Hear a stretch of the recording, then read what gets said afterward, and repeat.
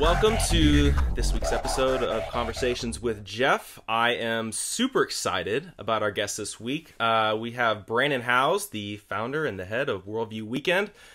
Thank you so much, Brannon, for joining us and sitting down for this conversation. Glad to be with you. I think we've known each other about a year and a half, and this is the first time we've ever spoken face-to-face. It's always been on the phone, never by Skype or FaceTime or anything. So, which is kind of shocking with how often we've talked to each other. But I have people I've worked with for years, and I've never met them in person. I had some people I've worked with for 10 plus years. Some I've worked with for 20 years. I've worked with them and never met them in person. Wow. Never even talked to them on Skype or FaceTime. Wouldn't have a clue if they walked by me and in the stomach, I wouldn't know who it was. Unless maybe you heard their voice, and then it's just like, oh, I know. I heard their voice, I wouldn't know who they are. Some lady was talking to my wife the other day, who's a regular caller, named Zoe on our program. She calls it all the time, and my wife handles a lot of our customer support. Actually, she handles pretty much all of it. And she was on speakerphone with this lady, and I heard her voice, and I immediately said, "Oh, I know who that is," and I called her by name, and I asked my wife if that was Zoe, and she said, "Yeah, that's Zoe." And I recognized her because she calls into the show all the time. But yeah. I wouldn't know her if I saw her, but I recognized her voice. Exactly. Well, I mean, in all reality, that's the cool thing about technology just in general is like we're so connected with each other, even if we don't fully know each other or recognize each other by face, we're just still all connected and all that kind of stuff. So it is by text and Twitter and now by Skype. Yep. For sure. So, well, I wanted to give you the chance to share your testimony, share how God saved you, has been working in your life, and kind of brought you to where you are now with WorldView Weekend and that sort of thing. Because I feel like a lot of times people, they see people like whether it's like you on TV or their favorite pastor or whatever it is, and they see them and it's almost like they're this caricature. But I want them to get to know the Brannon Howse. So would love to hear your testimony. Well, thank you. I was raised in a Christian home. I attended a Christian elementary school. I actually attended the elementary school in Northern Virginia, which is connected to a church that Mike Pence went to for 12 years. And his wife taught at that Christian school, although they did not go to the church, nor did she teach at the Christian school at the time I was there. But I actually grew up in part, born in Jackson, Mississippi, then Washington, D.C. area. Went to a Christian school there. Then we moved to Minneapolis, and I went to a Christian school there. I graduated from a Christian school, and both of these Christian schools were very truly Christian schools. Many of them today are not Christian. They're just Christian in name. I live in the Bible Belt outside of Memphis, and many of the Christian schools are just really private schools, but they hold Christian names. I think at one time they used to be. There's one or two that are still actually teaching biblical New Testament, Old Testament survey and worldview. But these were, this is back in the day when I graduated. It was 1988 from high school, and so these were Christian schools I really went to. So I've between going to good Bible teaching churches and a Christian school, a couple of Christian schools, I grew up literally surrounded by Christians, and I heard the gospel many, many, many times, and I could probably definitely have repeated it to you. I made a profession of faith at age 5 and was baptized at about age 7. And I pretty much hung my hat on that my whole life. It was shortly after I was married, or not too many years after I was married, I began to really question whether or not I was saved or not. I did not have a interest in studying the Bible. I was interested in a lot of issues that might even fall into the area of biblical worldview. But I wasn't really interested in the theological or doctrinal side of things. And so there were other issues that just caused me to wonder, do I really see evidence of being a believer? So I really spent several weeks and even a few months really toiling with this issue and studying the scriptures and talking to some folks that I trusted. And I came to the conclusion that maybe I wasn't. And I appreciated that verse that godly sorrow produces repentance unto salvation. And I think it's crucial that we understand faith and repentance and that they're two sides of a coin. So some would say maybe I rededicated my life to the Lord. Others would say I was saved at that very time. I don't know. That's one of the things I want to ask the Lord is when was my name really written in the Lamb's Book of Life? Although the Bible says it was written in there from the creation of the world. Mm-hmm. But I'd like to know when that really was that I was regenerated and had complete justification.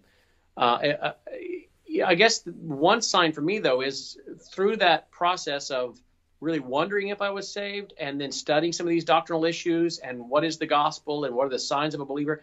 It was after that period of time, however, I did have a keen interest in studying the scriptures like never before, and really found studying theology and doctrine of great interest. And a lot of things in that regard changed.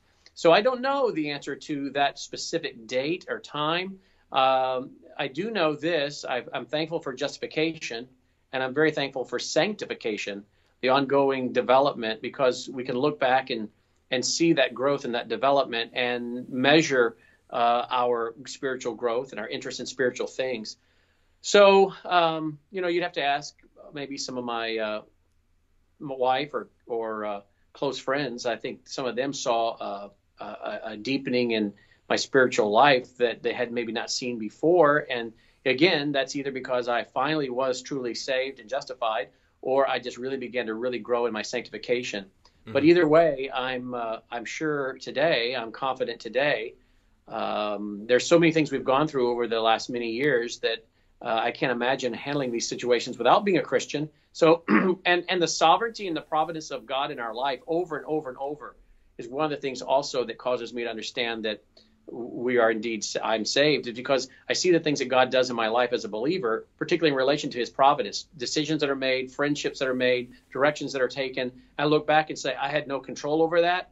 That had to be the providence and sovereignty of God, which is, again, another great sign for us as believers that we're in fellowship with him and he's leading and guiding us. So that's pretty much it in a nutshell. For sure. And then what led to you starting WorldView Weekend? Because I know you started out kind of dealing more specifically with politics and that sort of thing, and now you're kind of dealing with politics a little bit, but you're still also dealing with Christianity, and you're dealing with just a biblical worldview overall and national security. So what was kind of that progress that led to you starting this organization?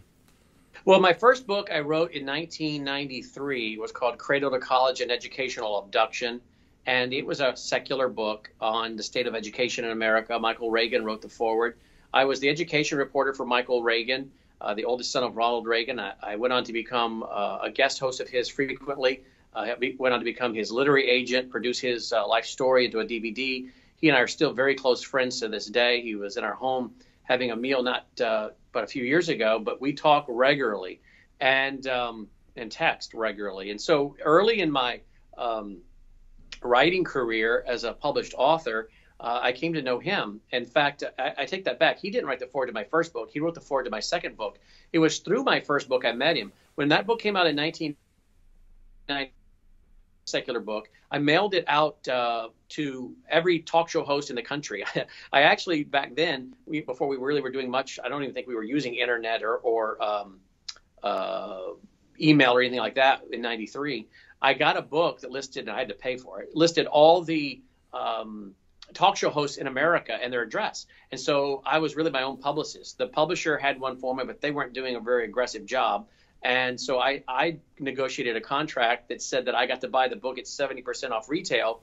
And as long as I booked the interview, I got to give out my own number. If they booked the interview, I had to give out their 800 number. Interesting. Well, I learned really fast that I would make more money buying the book at 70% off retail and reselling it than I would if I let them book me for interviews and made a measly $1 or $2 for a royalty. Right. So I understood real fast how that worked. So I found a company out of Washington, D.C. that sold a 3-ring binder of every talk show host in America and their producer and their address.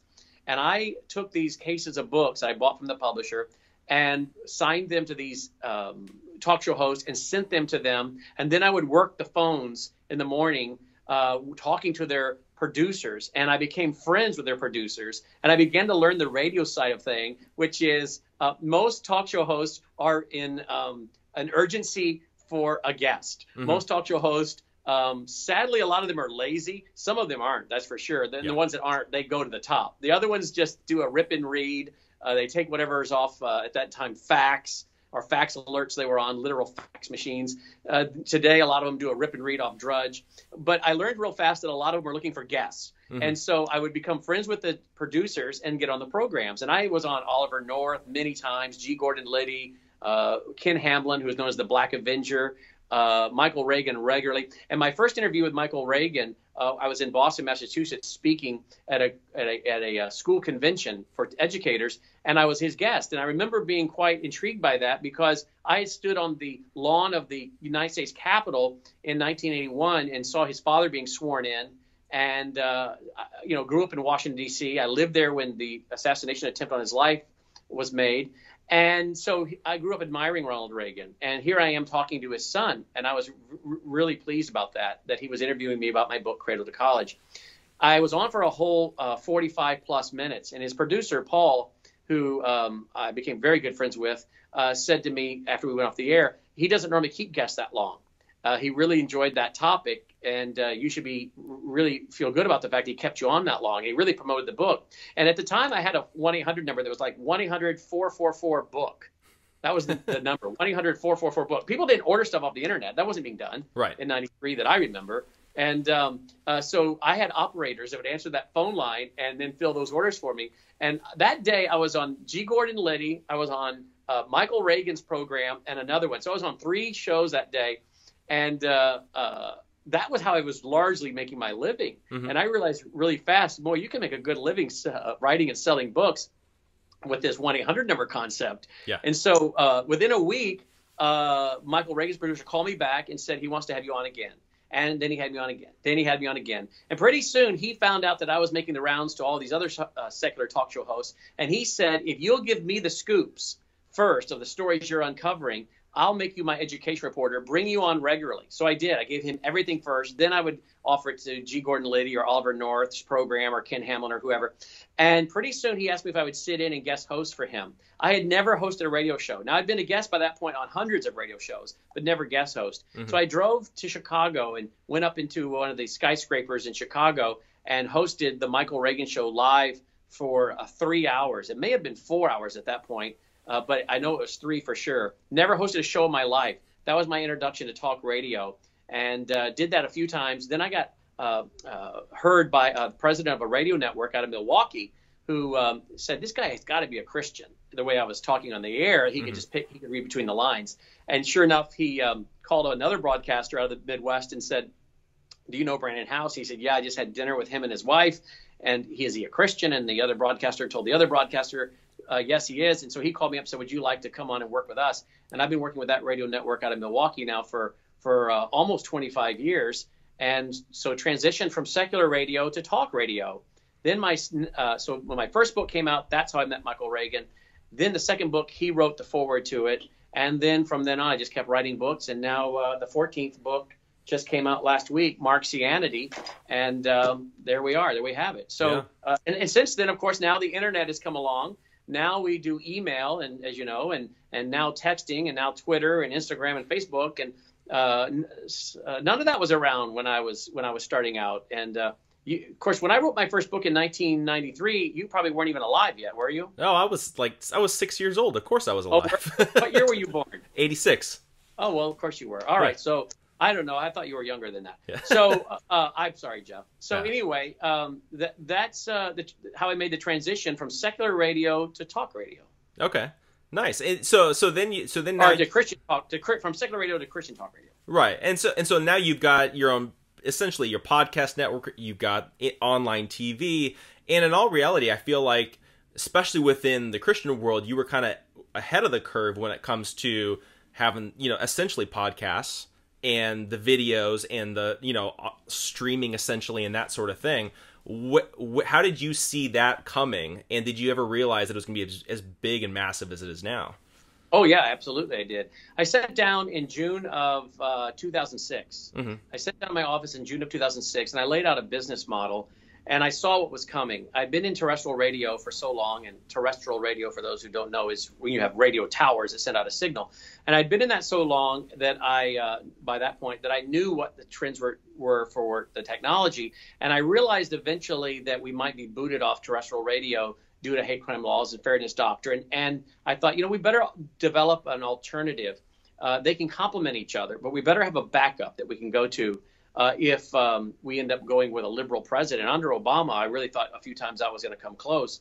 But I also knew that if I work with these Christian radio networks I'm working with today and still am, they weren't really doing the whole digital thing. So I remember calling up the president of the radio network I'm with now, who went home to be with the Lord, I think 3 years ago this December. And I said, hey, would it be a conflict of interest or anything if I were to start a digital network, a digital broadcast network, and do that? And he said, no, absolutely not. He said, only one thing: would you carry some of our programming? I said, absolutely, I'd be honored to. So I started that with his complete blessing. And so in June of 2006, I sat down and I wrote out my business model and plan for a digital broadcast network. And it started out with articles. Now, you have to remember, Jeff, in 2006, the technology wasn't there to do what we're doing today. Right. You couldn't stream diddly squat. The bandwidth wasn't there to do it. As far as video. You could do a podcast, but even that at times could be sketchy. But you certainly have a very, very difficult time putting out an hour TV show. Maybe you'd be lucky to get out a minute or 2-3 minute clip at the time, because a lot of people at that point still were fooling around with very, very low internet. And I remember back in those days thinking, well, it won't be long before a lot of people have high-speed internet. And a lot of people were still fooling around with that really, really, really slow internet. Some of them still had dial-up. Yeah. But I remember thinking there'll be a day when everybody has high-speed digital internet. And when we do, we'll be able to do amazing things. So I said, well, let's build an audience first. So I started WorldView Times, and I said, let's start with articles. And then I started taking my radio show that I was doing, and I would load that up at night. And again, some people could listen, some people couldn't, depending on their technology.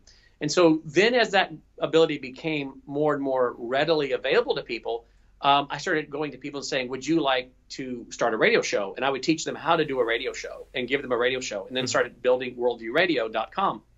And then in about 2000, I have to go back and check, 2006, 2007, we started television. A TV network was being launched on DirecTV, Christian TV network. The president of the network came to me and said, we would like a 1 hour live TV show. I said, I'll gladly do that, but I will not produce TV for you if I'm going to be on with Benny Hinn and all these other weirdos. And he said, no, we're not going to carry that. And so I began to produce a 1 hour TV show known as the WorldView Weekend Hour that I still host today.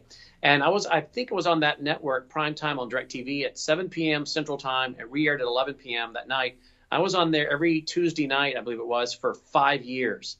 And then finally, of course, I guess what happened is they began to need to put on more programmers that had the money, and many of the Word of Faith weirdos got money. And so pretty soon I saw that Sid Roth and these other guys who are interviewing people that think they're taking trips to heaven and swimming with Jesus and whatnot were appearing. And the more that I criticized that kind of movement, the more I became unwelcome. And so eventually we were not on there anymore. And that really pushed me into, let's now really launch our TV division. And so some of the guys that were doing radio, I said, it's time for you to do TV. And many of them had never done radio till I taught them. And I said, I can teach you to do TV. And so I taught them to do TV. And by this point, the technology is catching up. The bandwidth is catching up to make it possible. And then we were one of the very first Christian organizations to have a Roku channel. And I remember going around telling people about Roku, and they'd never heard of it. Many of them had never heard of it. Many of the ministries that I was talking to had never heard of it. Some of the biggest broadcast network ministries in America were not doing any podcast. They were doing nothing online, period. I'm talking about some of the biggest Christian radio networks in America. They did zero podcasting or TV. Right. And so we were one of the first to do it. Many of them never had a Roku channel for years after us. I think we're on our 4th or 5th version of our Roku channel. And of course, now Roku is being built into TVs now. They've cut contracts with TV manufacturers are built into TVs now. And so the technology has been fascinating. And it all started with sitting down in my office in June of 2006, laying out a business model for building a digital broadcast network. And now today we got 250,000 people on our email alert list. We have a very large text alert system we've been building as a backup to email. And now we produce out of this TV studio many TV shows. As you know, Usama Dakdok, Sharam Hadian, Andy Woods, Tommy Ice. We have a couple more shows coming on in 2019. And it's quite remarkable what the Lord's allowed us to accomplish. We have a live streaming piece of equipment that's just a few feet from me that now allows us to live stream. That's something that was completely unheard of in 2006 when we started. And that piece of equipment is about $8,000 just for the piece of equipment. But then, of course, you've got to build all the servers that we use and the computer techs and all the camera equipment, about $100,000 in television equipment. So this is very costly to do it right. But this past Sunday night, we launched the premiere of our 1 hour of our 6 hour docu-movie, and we had over 10,000 people live streaming. Yeah. And then on Sunday nights, I teach a worldview class here, and we consistently have anywhere from 2,000 to 5,000 people on Sunday nights taking part in that worldview class I teach. And so for a guy that traveled the country speaking and holding conferences for over 25 years this past February, if someone had said one day you'll reach more people live in a worldview class you teach on Sunday nights out of your TV studio, I would have never believed it, that'd be possible, but it is. And I get the joy of doing that, and I don't have to travel, which I came to loathe the traveling. Oh, yeah, for sure. Even though my wife traveled with me, we traveled in a motor coach, and it was comfortable. I got where I loathed that. I went from flying, and I hated flying, so I had to get medicated to fly. And so I would get medicated to fly home out somewhere. I get medicated to fly back home. I would do that 3 to 4 weekends a month. It was ridiculous. I hated it. Then I switched over after 9/11 to a motor coach we purchased, raised my kids on the road traveling with us, did over 250,000 miles, sold that motor coach after we wore it out, purchased another one. And but even the motor coach is as fun as that was for a while. We loved it for years.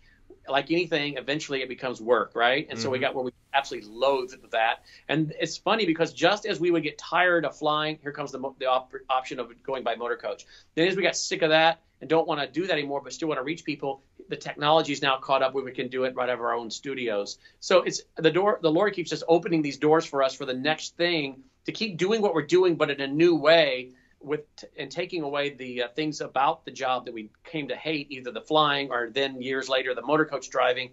And now we have the ability to do it right from our own television studio. My wife is one of my producers. She runs the switchers and the cameras in the control room, and we work together. And she handles all my customer support, and we work together 7 days a week, and it's wonderful. Yeah.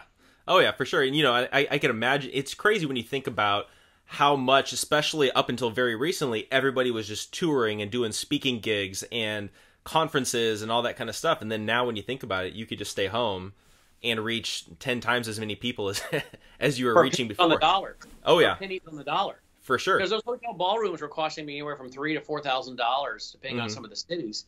Minneapolis, Milwaukee, it could be $3,000 to $4,000 to put 1,000 to 1,800 people in that room. Minneapolis, for many years, we would have 1,500 to 1,800 people. Milwaukee, many times 1,000 plus people. To rent ballrooms that size, you had to pay quite a bit. So you're talking $3,000 to $4,000 for just one night of renting a hotel ballroom. Then you got to fly in the speakers, pay for their airfare, their hotel, give them an honorarium, their car rental, and then the money spent in promoting the event. So you have thousands of dollars wrapped up in an evening, and we were doing them for years and years for free, not charging a dime, and we just hope to offset the cost with a free will offering and then our resource sales.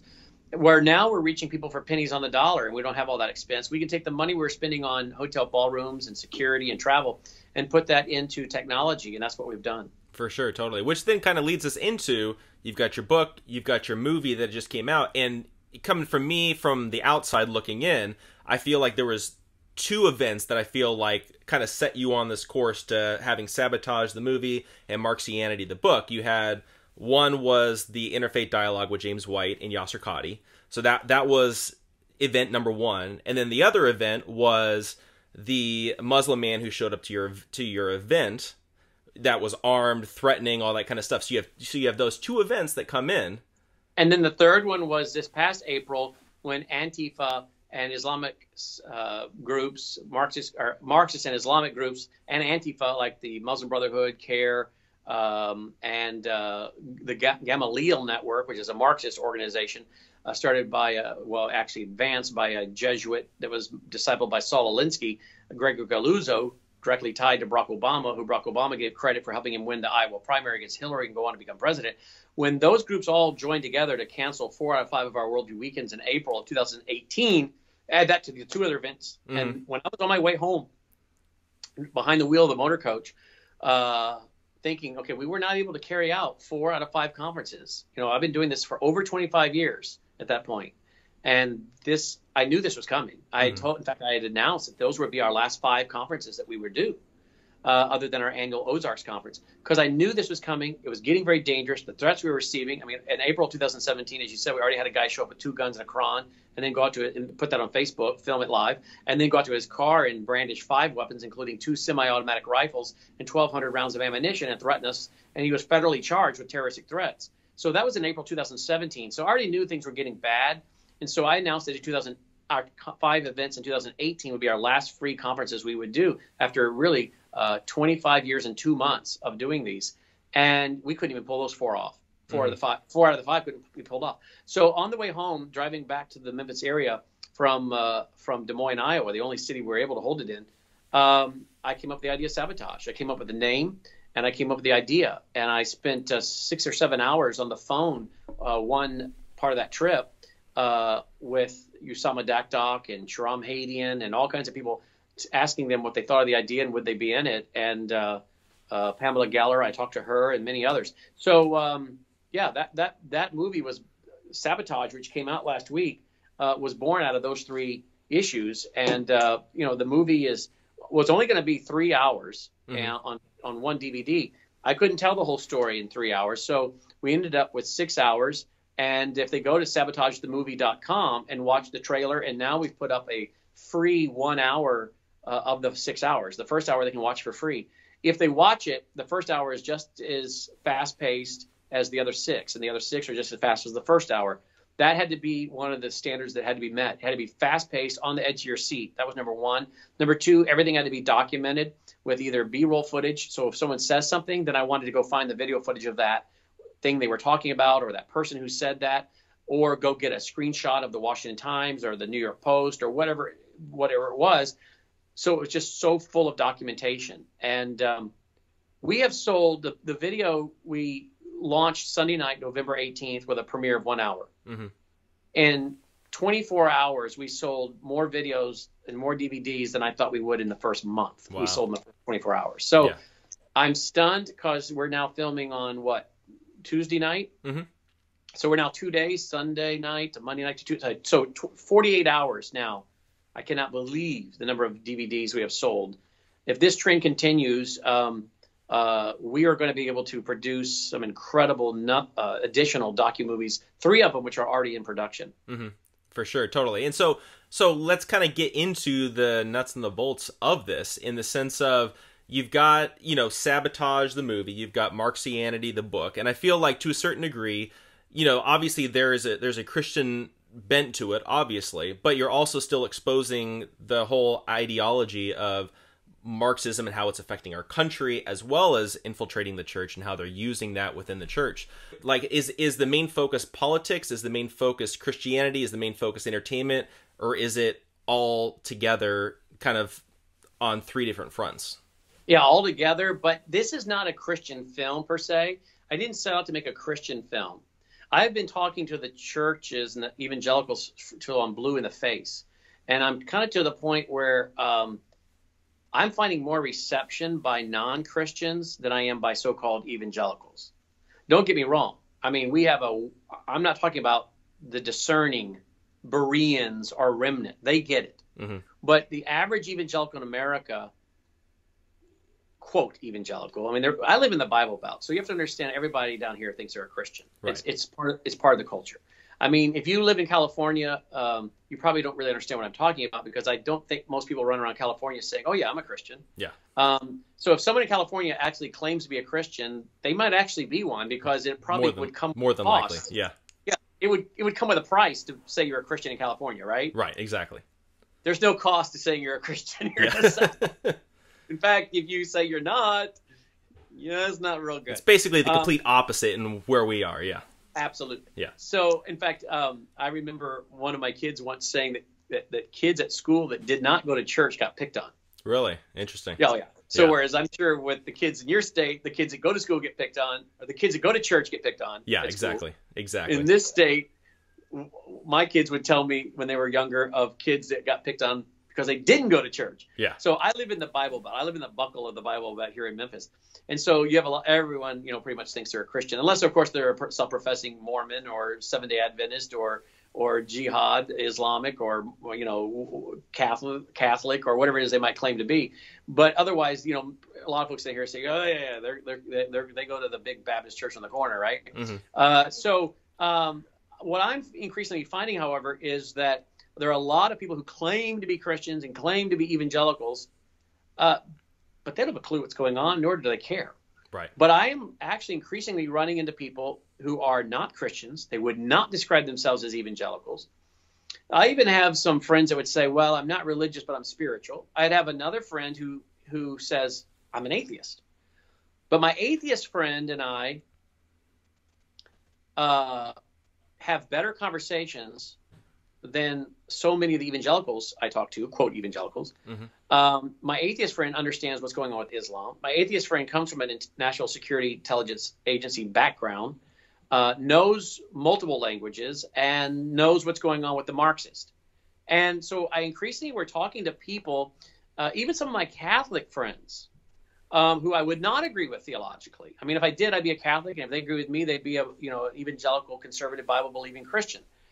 So we agree that we agree to disagree theologically, and I'm not entering into spiritual enterprises with them when I interview them, or vice versa. We talk policy. I'm very clear on my radio show when I interview non-believers that my audience knows I'm not going to sit there and discuss theology with them. That doesn't mean that one of my guests might not express an opinion about what's going on in evangelicalism, or may not express their understanding of history. But we're not going to sit there and find common ground on theological issues. Right. But many of them understand evangelicalism. While they wouldn't call themselves an evangelical, they understand evangelicalism. And many of them have a respect for some of the evangelicals in America that love Israel, that want to defend Israel, that get Islam. But many of them also do understand more of what's happening than the average evangelical. So because of that, I felt it was necessary to develop a docu-movie that would appeal to a wide range of Americans based on the values that come from our constitutional republic. Now, as a Christian who understands a biblical worldview, I know that our constitutional republic is based on a biblical worldview in many areas. That doesn't mean that all the founding fathers were Christians. I don't think Adams or Washington or Jefferson or Franklin were, and I got reason to believe that from their own quotes. Patrick Henry may have been, but they certainly embraced some Christian ideals, and we certainly know we can go all the way back to the colonies and find that to be absolutely true in the Mayflower Compact that they wrote before they got here, and their Bradford experimenting with socialism and then saying, no, we're going to go to private property, and if you don't work, you don't eat.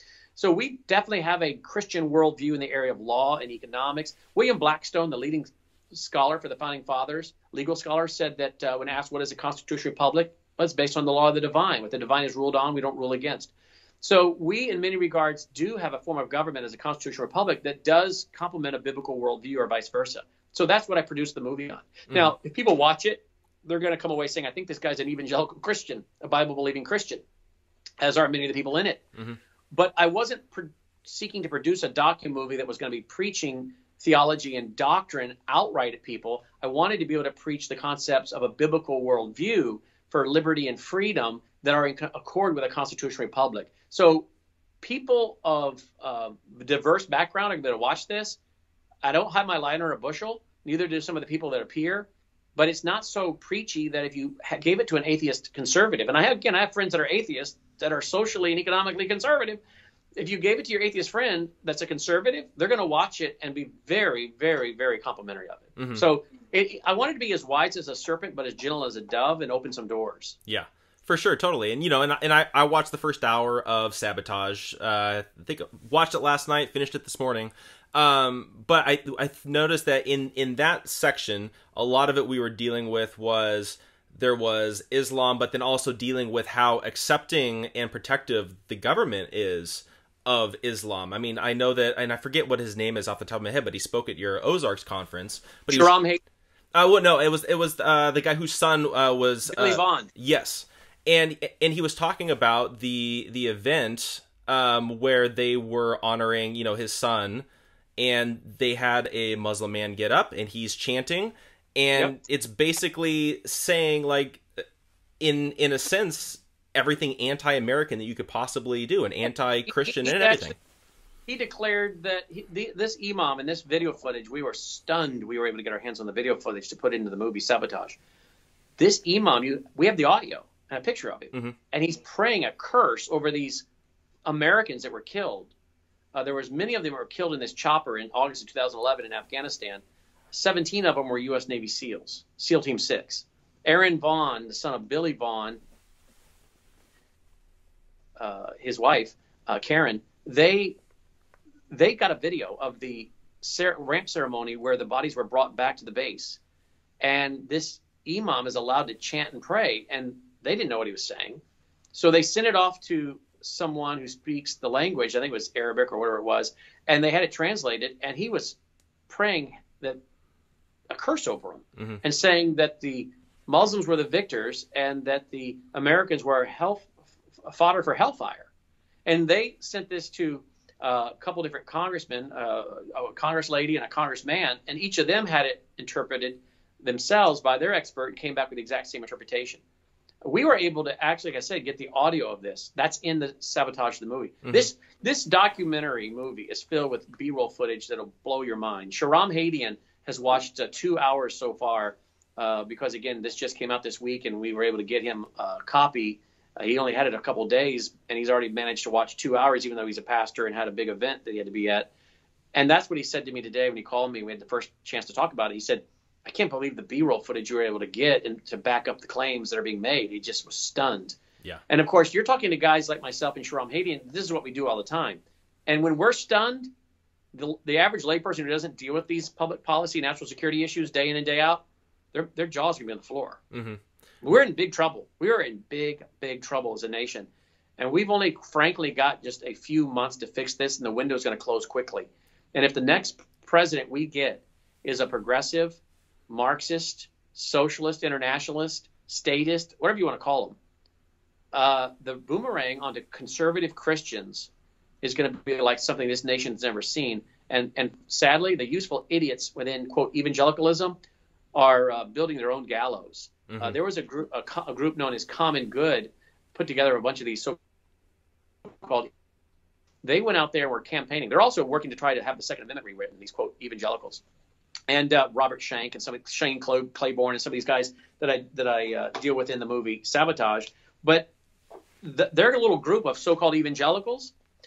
They were able to help, I'm told by Shahram today, he's been tracking that group and the results, somewhere close to 14 congressional seats that got flipped. These so-called evangelicals helped flip them. So we not only have to deal with the people on the left side of evangelicalism, we're now dealing with the useful idiots on what's supposed to be the right side of evangelicalism, the conservative people, the people from Bible ministries that are tweeting out that Jesus was involved in interfaith dialogue, which is a total lie, as we deal with in the movie. Andy Woods and Shahram Hadian take that on. So, frankly, we're shocked. And I deal with this in the book Marxianity as well, which came out the week before. This is 300 pages, over 300 footnotes. I wrote the book and produced the movie all in the same year. I'm not sure I'm going to set out to do that again. Unlike a lot of these guys, that they don't write their books. They have ghostwriters. I write my own books and do my own research. I don't have anyone that does my research for me. I do it myself, and I write my own books. I have an editor, grammatical editor and content editor, but I do my own research and write my own books. And so I produced this movie, Sabotage, and wrote the book and researched for it all in the same year. And they both came out a week apart from each other, and yet they complement each other. They cross over each other, because now we've got evangelicals like the Cultural Marxist Gospel Coalition, Together for the Gospel, Matt Chandler, David Platt, Tibeti, Mark Dever, Al Mohler. These guys are some of the biggest yahoos on the planet. And what is shocking is that they actually garner respect from people. Yeah. We're collapsing as a society. I have friends that are police officers, and they tell me that the standard for being a police officer is being lowered all the time. And they can't believe the yahoos that actually get through, they become cops.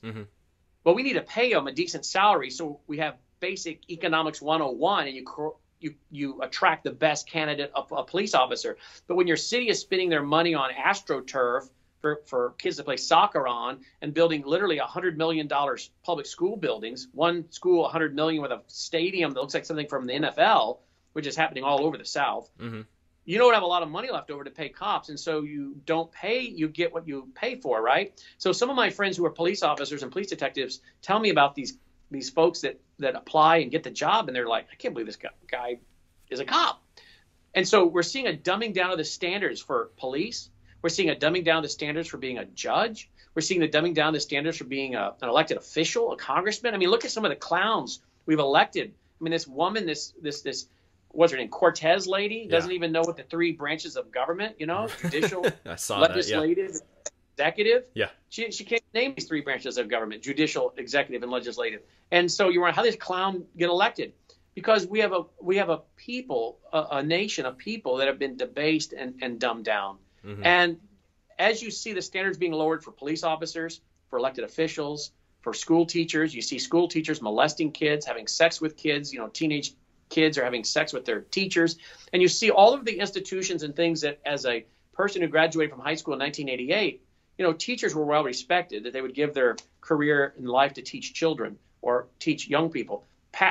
Police officers, sheriffs, lawmakers, there was a respect because there was a standard. We didn't have to agree with all of them. There are bad apples among some of them, but there was a standard that one had to live up to achieve to be a police officer, to be a public school teacher or a private school teacher, to be a professor, to be a state senator or a state representative or a U.S. congressman or a U.S. senator or a governor. I mean, there were Democrats back in the 1970s and 80s that would be more conservative than some of the Republicans today. Mm-hmm. And there was just a standard within the culture that, and I lay all that out to say, why do we think that same decline of standards doesn't take place within the evangelical world when it comes to, quote, ministers and elders and pastors? Yeah. And I am just stunned at the clowns, the buffoons, mm-hmm. the simpletons that are now wearing the title of pastor or elder. I think many of them are fake pastors. They're fake elders. I'm thankful for the good, godly pastors, shepherds, elders that would lay down their life for the flock. But I'm stunned, and I detail it in the book Marxianity. These clowns out there that are power hungry, narcissistic, self-serving, selfish. I think, frankly, most of them don't even have the common sense God gave a houseplant. And many of them couldn't make a living if they had to go out and do so. And so I think a lot of them have failed at other things, and so they go into the, quote, ministry. And I guess because maybe they see where in the Bible God spoke to a donkey, that means they certainly meet the qualification of being a pastor. And again, I want to put quotes around that, pastor, because they're not. Mm-hmm. And when you're pushing social justice, amnesty for illegals, that is the plan of the Communist Party USA, where you got Aliso Medina on video bragging that if we can get these illegals become U.S. citizens and get amnesty and vote, we'll win every socialist election with every socialist candidate. And that video of him saying that is on Sabotage. When you have so-called evangelicals and pastors signing on to the Evangelical Immigration Roundtable, which if you go look that up, that is funded by George Soros, a globalist. Again, it's in my book, Marxianity. In the film Sabotage, you see people. And if you go to that website, you'll see the denomination leaders, the heads of church evangelical denominations. I mean, I'm not talking leftist denominations here. I'm talking mainstream evangelical church denominations, and the head of their denominations or the former head of those denominations are signing on to the Evangelical Immigration Roundtable funded by George Soros, who is an international globalist, who is just about as wicked, I believe, as you can get, and they're signing on to it. Now, when you have buffoons like this and other people saying Jesus was involved in interfaith dialogue and pushing all of these crazy things, clearly the standards of what it takes to be a, quote, pastor or elder have been lowered. And I think this is further sign God's giving over our nation. And I don't think most evangelicals have figured out that means that part of our judgment is we're going to end up with absolute clowns as, quote, pastors and, quote, elders. Now, I don't mean real pastors or real elders. I put quotes around those. But people don't realize how bad the state of evangelicalism is. And most of them don't realize how corrupt, self-centered, narcissistic, double-minded most of even the so-called conservative side of evangelicalism is. Yeah. It's become a business. I'm all for having a business. I'm all for capitalism. I write books. I produce movies. That's great. But I don't run a church. And if I did run a church, I would not use the church to enrich myself or my family members or anyone else. If you want to run a business, go run a business. If you want to go run a nonprofit, go run a nonprofit. But I'm stunned at how we have a religious industrial complex that is now passing as churches. Yep. These are not churches. These are corporations run by CEOs. And I may agree with a lot of what they're teaching. But what they have is a large Bible study posing as a church. Mm-hmm. When you cannot shepherd these people, or when you have elders that are on social media acting as bullies who have clearly disqualified themselves from being elders, and you have these kind of people as your elders, then guess what? You have fake elders. Yep. At some point, if you have enough fake elders,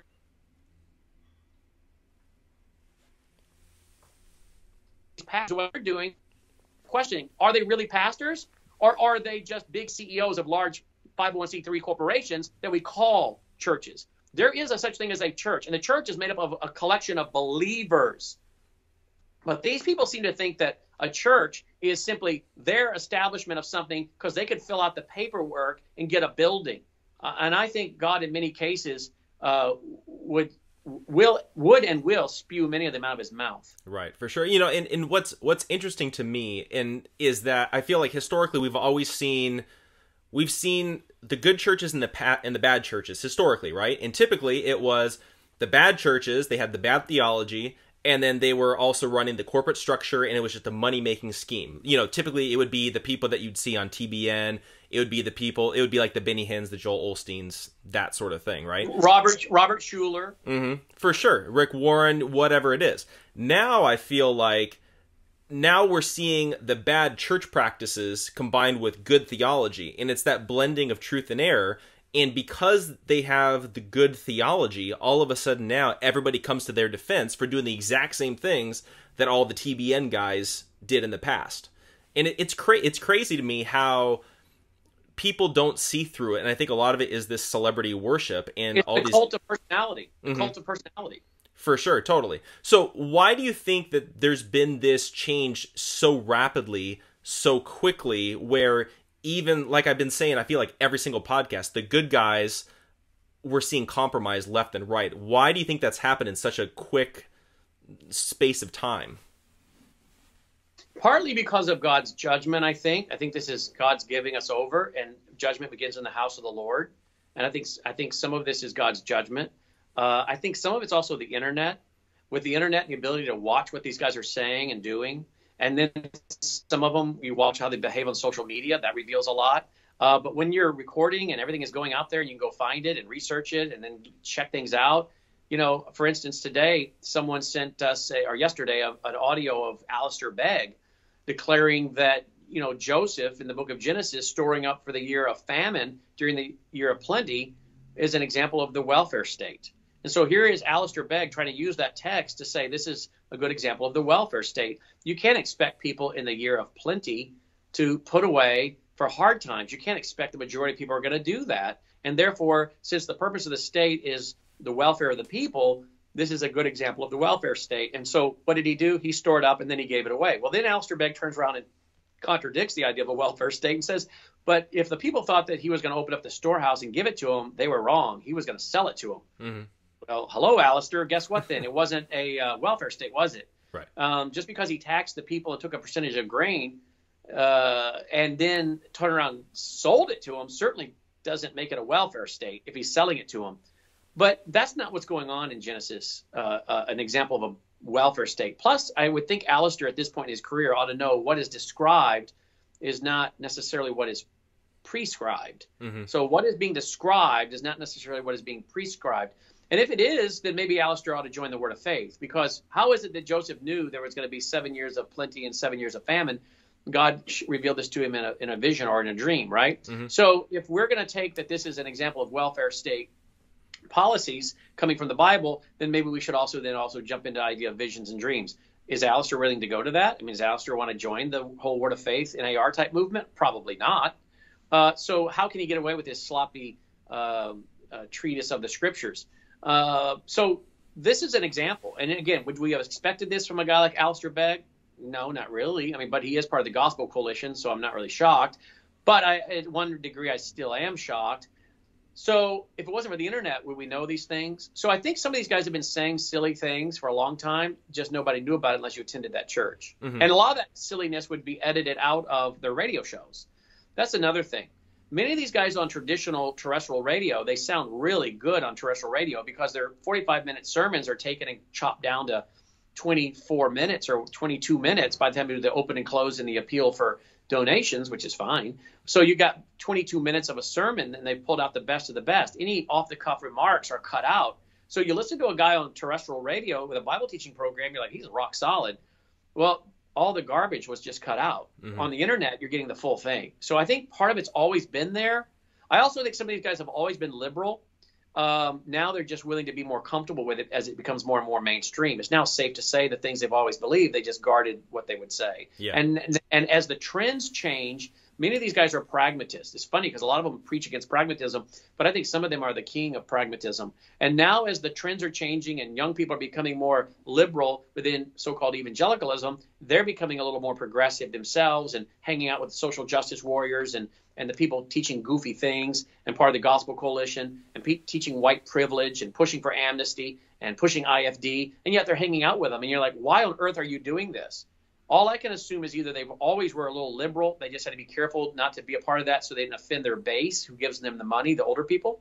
And or if their base is now dying off and they need to appeal to a new base, they now are going to go ahead and appeal to this more liberal generation to harvest new donors. So I think there's a lot of pragmatism and a lot of reasons why we're now seeing what we're seeing. Right, for sure. And it's really interesting because I feel like all of the guys that I feel like I used to look up to and that I feel like the majority of solid Christians used to look up to, whether it was Al Mohler or John Piper. I mean, you've got Al Mohler that's now saying that homosexuality isn't a choice and that he's repented of that. You've got John Piper. Oh, I know it's going to be in there. I mean, you've got John Piper that's anti-Second Amendment. You've got all these guys that are compromising left and right. And like you were saying, it's like, have they always been this leftist, or is this a new thing and they're just appealing to the new younger crowd? And it's just it's mind-boggling. Well, I'll tell you something. You know, Alistair Begg in his little sermonette on the welfare state coming out of the story of Joseph says, to quote John Stott, John Stott was a leftist a long time ago, but here he is still quoting John Stott. And he says, John Stott said, under communism, man exploits man, and under capitalism, it's the other way around. And everybody in his church audience laughs. So here he is bemoaning capitalism. Capitalism isn't a perfect system, but capitalism or free market system is based on biblical philosophies or ideas or truth. Private contract, honor your word, gain wealth over the course of time by putting your hand to the plow, save, conserve, avoid debt. I mean, be honest with your workers. I mean, there's a lot of things inside. Don't be lazy. Don't be slothful. There's a lot of things in the free market system that really come right out of the Bible. And those principles and ideas work for the saved as well as the unsaved, just as the rain falls on the fields of the just and the unjust. But here you have a guy like Alistair Begg quoting John Stott. So I think some of these, and John Stott's been around a long time. I think he's dead now, of course, but a lot of guys have been following him a long time. And I'm starting to wonder if some of these guys they weren't following for years have led them into becoming more and more liberal. You talk about John Piper. John Piper, I think, has been a liberal a long, long time. Mm-hmm. We can go back and find that he's praising some of the leaders of the New Apostolic Reformation. One of the men who started the New Apostolic Reformation, he's praised. We find him praising some of the prophets of that era and talking about the prophets, these modern day prophets, not the prophets of the Bible. But to see Peter Wagner, he's praised. He's praised the books by people like the contemplative prayer writer. His name will come to me in a minute, but he's written on contemplative prayer and talks about having an out of body experience and astro travel. He praises him, as I document in my book, Religious Trojan Horse. Piper has also made some comments that I think are very, very close, if not crossing the line of anti-Semitism. He has written and stated things about the nation state of Israel that are 100% false, that are just pro-PLO.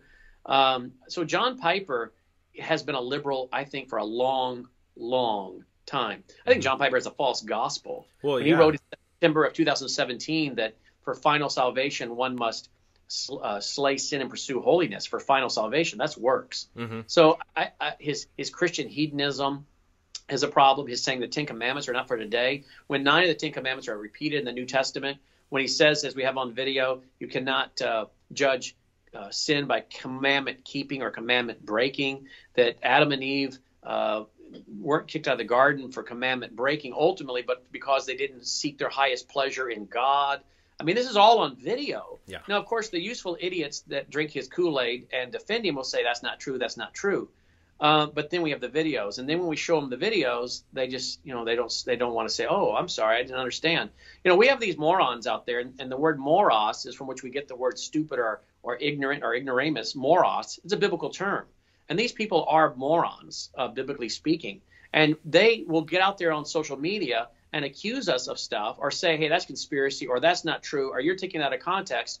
And then when we provide them with the actual video clips, and sometimes it's them saying it, they won't admit and say, oh, I'm sorry, I was wrong. You know, they're so moronic, they don't even know that we know what they said better than what they actually said. It came from them. Mm-hmm. But see, this, again, I think is an example of the debased person, the depraved, debased mind we're dealing with. Most of these people, again, within evangelicalism, they got where they are, not because they're real bright. They got where they are because a lot of people don't even want the job, okay? Right.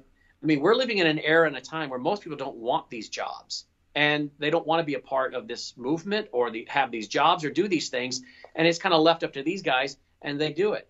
Now, again, we have wonderful pastors who are real shepherds, real pastors, and many of them clean the bathrooms, they vacuum, they clean the church every Sunday or to get it ready for Sunday. They marry, they bury, they counsel, they prepare a sermon. You know, the rewards for those real pastors is going to be immense. Mm-hmm. And then we have these other guys that are pretenders.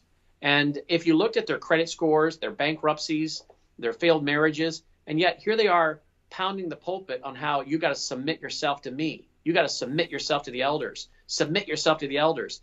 Well, these clowns don't even know that the scripture in Hebrews, submit yourself, is actually translated, be persuaded by the truth they preach. Be persuaded by the truth they proclaim. So you're surrendering to the authority of Scripture and the authority of the Holy Spirit, but it's even more than that. Submit yourself to the truth they teach like you're following a guide through a wooded, rocky, mountainous trail. So you're emulating your leader. Mm-hmm. As your leader moves through the trail and avoids stepping off into an area that's dangerous, you mimic that. And then we see that, in other words, they're being servant leaders. Right. Well, many of these leaders today, you wouldn't want to mimic their private life. You wouldn't want to mimic their finances. You wouldn't want to mimic their work ethic. And so yet they are the ones to quickly pound the table about submitting to me. Why? Because many of them are in it for the wrong reasons. It's attracted a narcissistic, self-centered, in some cases, I think some of these people are, frankly, are sociopathic. And so it's very, very sad because, again, the standards have been rewritten for what has allowed someone to become a pastor or elder, to the point I think some of these groups have now actually become theological cults. They have a false gospel, a works-based gospel, and they have tyrants and dictators for pastors and elders, and they just are consumed with power.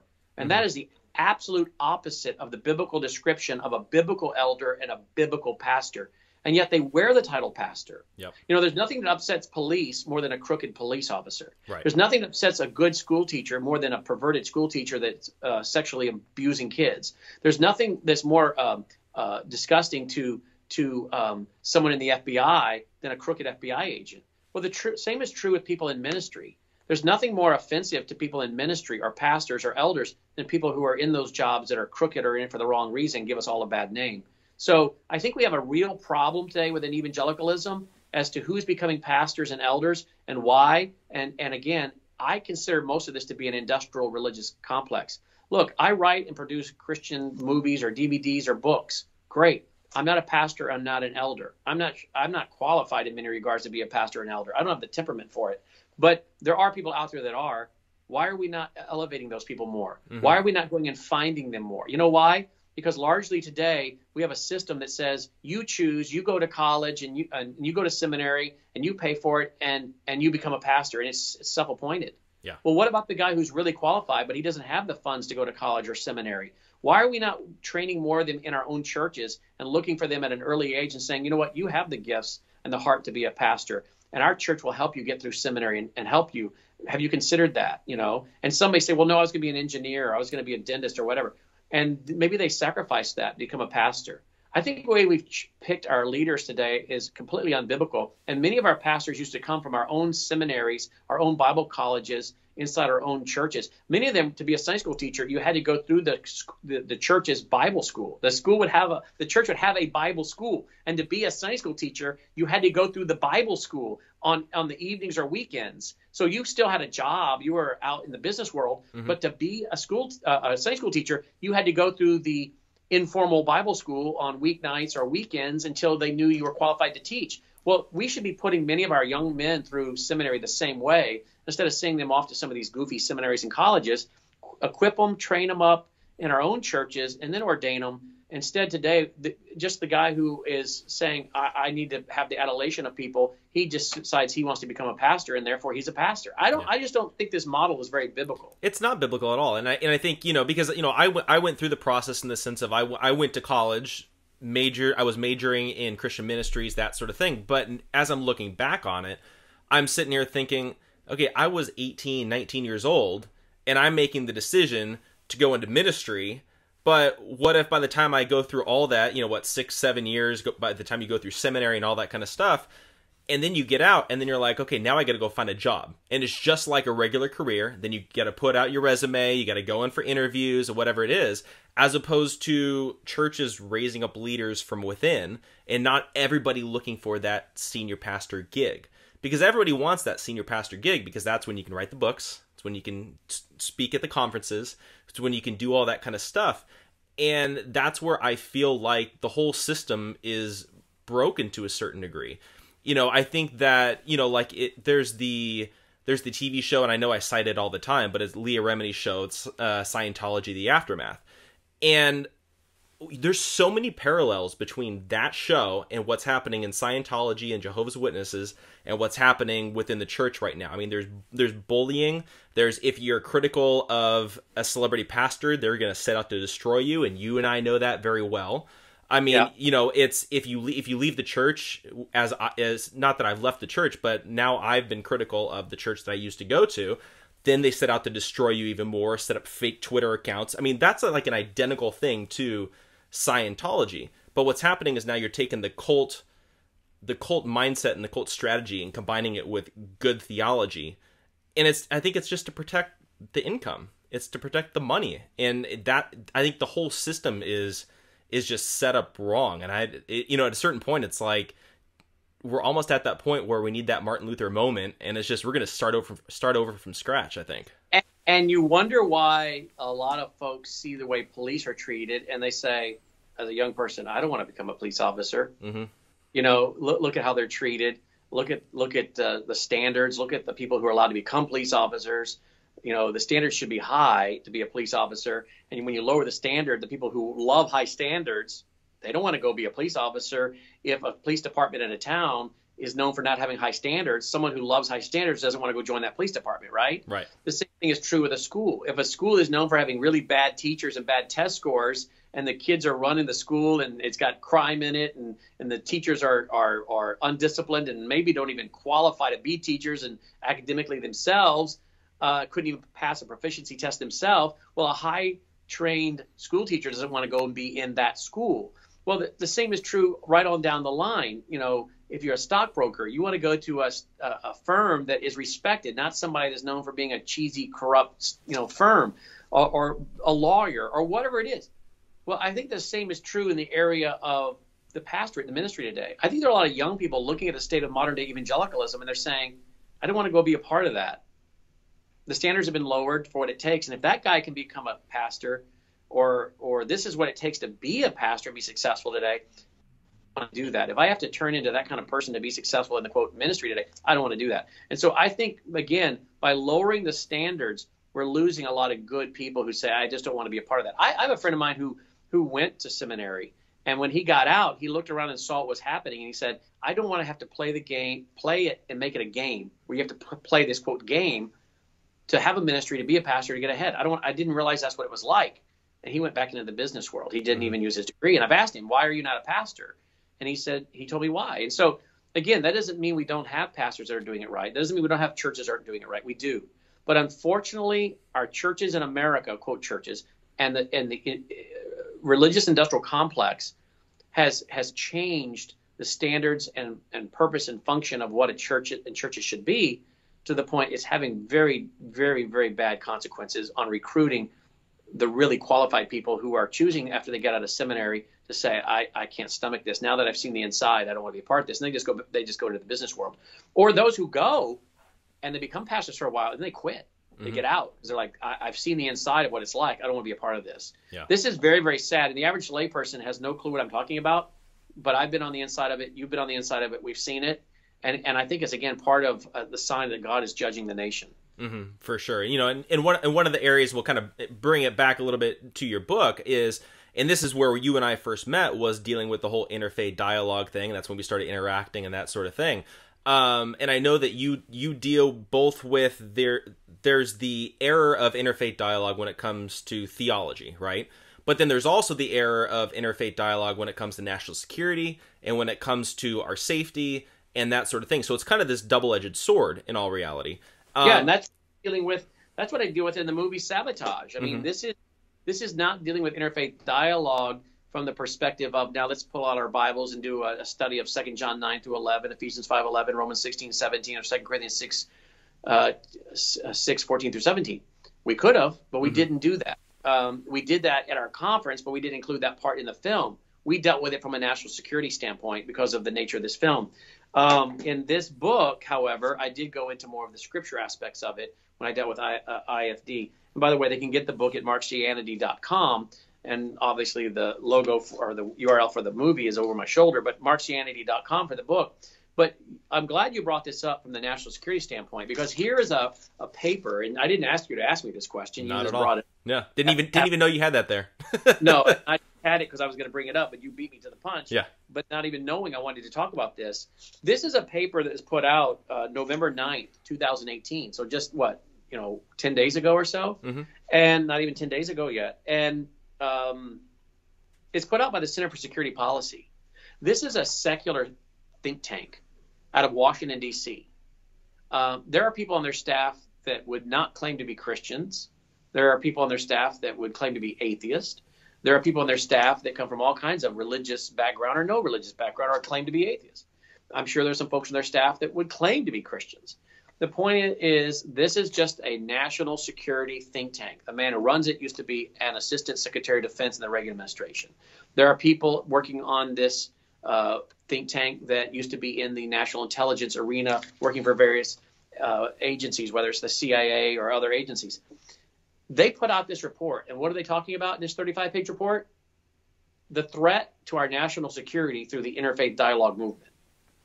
Now, I don't find one Bible verse in this paper. I didn't find one. Because, again, this was not a treatise from a Christian worldview theological concept. But what did this paper from this secular national security organization say? Evangelicals are the primary target. And how are they being targeted? Through interfaith dialogue. And it goes on to talk about the Islamic groups, the Muslim Brotherhood, many of the items that I brought up during the whole James White thing that some of your leading evangelicals and ministries criticize us on social media. Well, here are people who are CIA officers, who are in the Department of Defense, who are highly skilled. These people here actually know what they're talking about. The problem is today we have, dare I say again, more morons that are in ministry. Again, that doesn't mean everyone in ministry is a moron. I'm in ministry. You're in ministry to a degree. We're all supposed to be in ministry, whether you're in a full-time ministry or not. We're in ministry. There are wonderful pastors. There are wonderful elders. Meet the biblical qualifications. I want to keep reemphasizing that. Right. But we have clowns that are wearing the title, and they're not pastors. They're not elders, and they don't have the common sense, as I said, that God gave my dog. And yet they're leading churches and elder boards. And yet all of a sudden, because they wear the title elder or pastor, even though many of them can't even manage their own finances, they now think they're an expert on public policy and national security. Or they think they're an expert on amnesty and voting and the laws and borders and sovereignty. Well, they're not. And in fact, in 1961, the assistant director of the FBI, William Sullivan, gave a speech at the United Methodist Church in Parkland, a suburb of Dallas. And he warned in 1961 that one of the most dangerous things that was facing our nation are these pastors and clergy that get outside of their area of expertise and start signing on to initiatives and movements and causes and speaking about things that are outside of their area of expertise. And so here you have the think tank made up of guys formerly from the Pentagon, formerly from the CIA and other government agencies, saying just from a national security standpoint, interfaith dialogue is a big threat and the target are evangelical Christians. And if that line falls, the country has a serious national security problem, because they know and they realize, as two of my friends who are former CIA operations officers told me recently in a dinner at my home, one said, if the Judeo-Christian ethic falls, we're done as a nation. Immediately, another one of them spoke up who has a background as a CIA operations officer. Neither one of these would describe themselves as evangelicals. They just wouldn't, and they wouldn't be offended that I said that. They would appreciate the fact I was describing them accurately. The next one spoke up right behind the other former CIA operations officer and said, evangelicals are the last line of defense. If they break through that line, we're done. So here you had two former CIA operations officers, both saying to me, what you're doing in the area of Christian worldview and reaching out to the Christian evangelical community is very important. Because I said, there are days I wish I was just a secular talk show host and maybe I should go back into secular radio where I started. And one of them spoke up immediately and said that would be a mistake. And I was stunned they said that. Mm-hmm. I was expecting them to say, yeah, maybe you should, because, a lot of these evangelicals are just kind of silly people. I just kind of expected that. I don't know, it probably wasn't fair to assume that, but I did. Yeah. And immediately he said that'd be a big mistake. And I was shocked he said that. Mm-hmm. And I asked why. And he said, because if the Judeo-Christian ethic falls, we're done as a country. And then the other one spoke and said, evangelicals are the last line of defense. If you can't expect evangelicals to stand up against Islam and Marxism, who will? Mm-hmm. And so here they are at this organization writing a paper saying IFD is a serious national security threat. But what do we see within evangelicalism? The right-hand man of one Bible teacher who ghostwrites his books, tweeting out that Jesus was involved in IFD. And you've got, James White bragging he's going to do it again. Right. And saying he senses a kindred spirit with Yasser Qadi, who mentored a terrorist, according to Fox News, who himself was mentored by a terrorist, according to Fox News, who is a Jew-hating, Holocaust-denying, Hitler-defending, jihadi-preaching imam. And yet there's no outrage by the right side of, even within the right side, meaning the right to the middle, not right as in they're correct. Right. The right-leaning side of evangelicalism, many of them are defending James White. Well, he's one of the good guys. He has a long track record. He gets a pass. But then again, if you're not part of their good old boy club and you do something and your name is Mark Driscoll or Joel Osteen or Rick Warren, they're going to cut you off at the knees. And that's not to say that those guys are right by any means, but it's to show the double standard. They could do the exact same thing as those guys, but one side will get attacked, one side won't. Well, some did. Several years ago, we saw Rick Warren involved in an interfaith dialogue and going and speaking at the Islamic Society of North America and praising them and doing these things. And he should be criticized. But some of the same people that have criticized John Piper for working with Rick Warren then want to try to splice the words when their boss goes and speaks at an event with Rick Warren through the National Religious Broadcasters Convention coming up this March 2019. So there's definitely this, we've got to protect our turf. And I think it's because it's become a business. And again, I'm all for being a capitalist. If you want to run a business, run a business. I write books. That's how I make my living. I produce movies. That's how I make my living in part. I've had a business since I was 15 years old. By the time I was in high school, I had a very successful lawn service.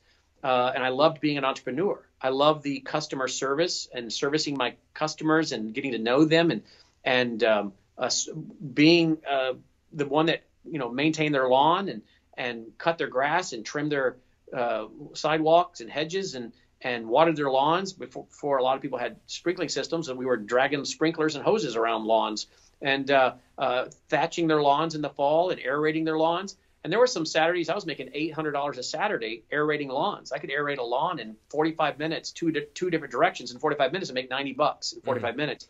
And I would start out before the sun came up and get my Caprice Classic and trailer and get it all hooked up and ready to go. So by the time the sun was up, I was aerating lawns and making $800 a Saturday. Now, I'm not saying all that to boast, other than to say that I developed a work very young man. And by the time I was in high school, I was making really good money. And when I left home and took that money, I then started a commercial cleaning company. And I ran that for several years and did very well with that. And then I desired to get into writing books and doing talk radio. And I, again, was doing all this from a secular market area. Then when I wrote my book on education, my first book on education, it was more from a secular standpoint, a little more from a Christian perspective, the second book. And then I crossed from secular radio into Christian radio and began speaking more about Christian worldview. And the reason why you asked me when we began is why? Because I realized when I was in secular radio that the solutions to our problems were not politics. We should talk about public policy, both as Christians and non-Christians, but as Americans. But I realized ultimately every issue I was talking about was a biblical worldview issue. So whether we're talking about law, science, economics, history, family, sociology, social issues. All of it came back to a biblical worldview. And when you applied the biblical worldview for both the believer and the non-believer, it worked. And so that's when I transitioned from politics and secular to having a great interest in the principles of biblical truth that work for all areas of life. What is marriage? Why is marriage defined this way? How is economics to run? What is the issue when it comes to borders and laws? What is the purpose and function of government? Those are all biblical worldview issues. So I transitioned. But I started out in the business world. And it may shock people. To this day, I run a couple different companies. Mm-hmm. To this day, I make the bulk of my living from for-profit endeavors.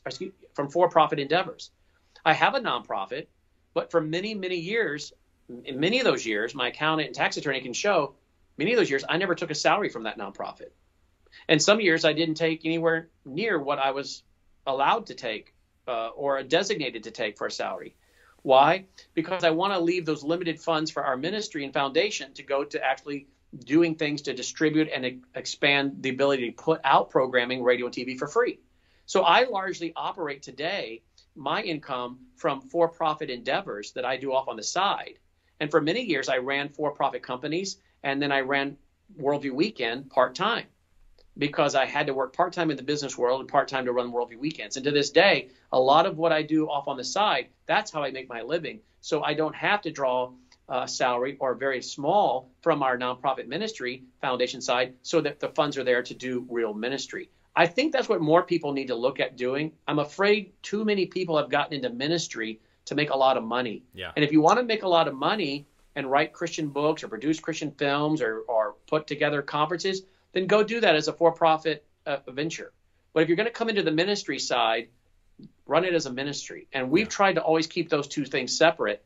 And for that reason. Mm-hmm. But I think today the religious side has become a religious industrial complex. So I'm all for capitalism. Capitalism is wonderful. If you want to make money, write a book, produce a movie, do whatever you do, develop a product, whatever you want.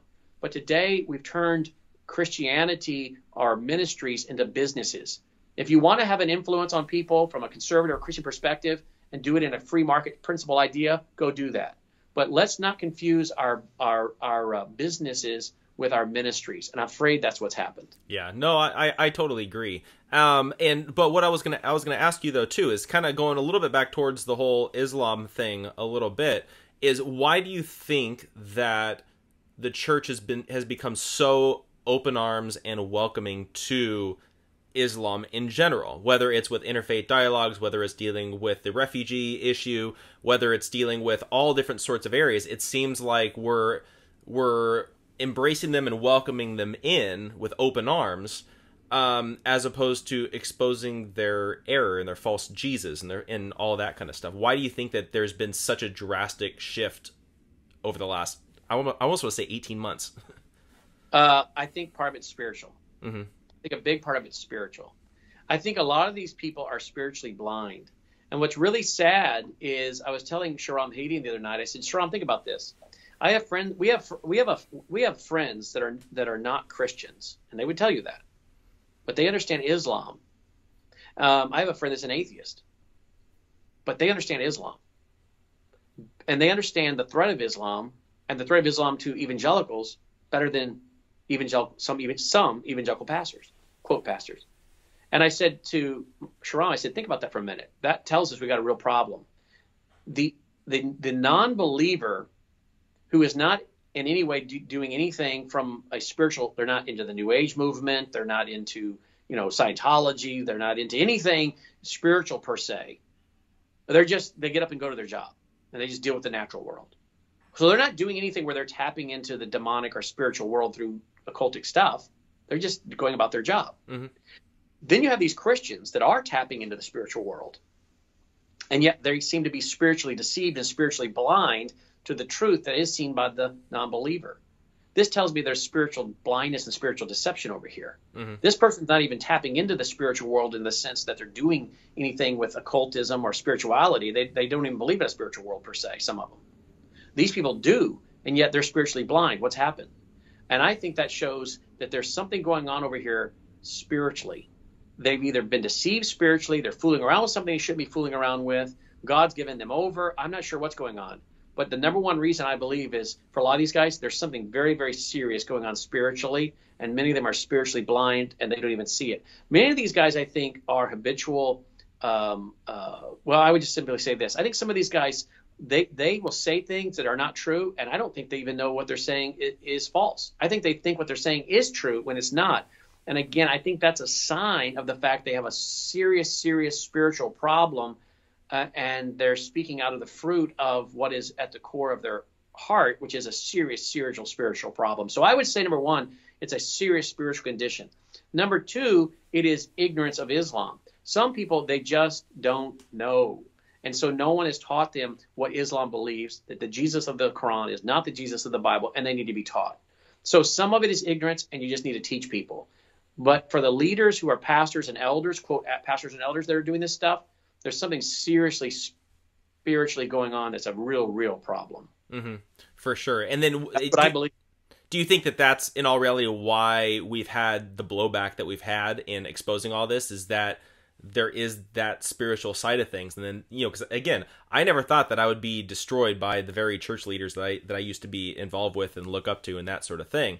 And it's been a wild ride, but it's crazy how harsh and negative and all that kind of stuff is with the feedback that I feel like both you and I and a few others have received.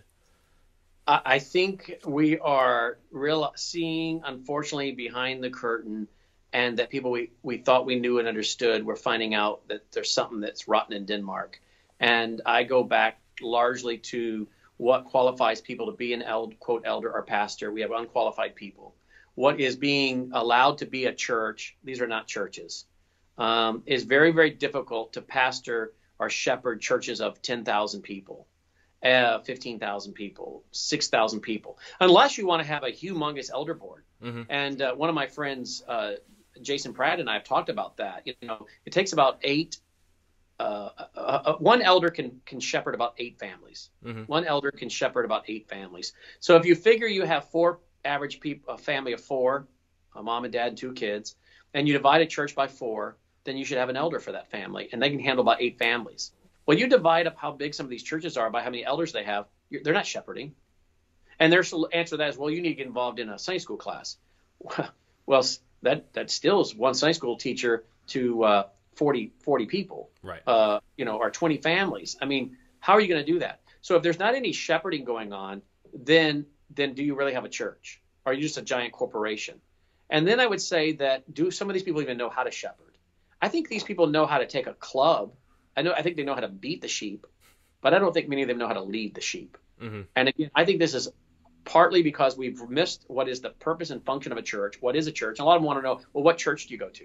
What elder board are you accountable to? Well, first of all, I'm not accountable to any elder board. Ultimately, I'm accountable to God, and I'm accountable to the Holy Spirit. Most of these elder boards are a joke. Not all of them, but most of them are a joke. And if they were to try to start telling me how to run this organization, they would have bankrupted it in the first month.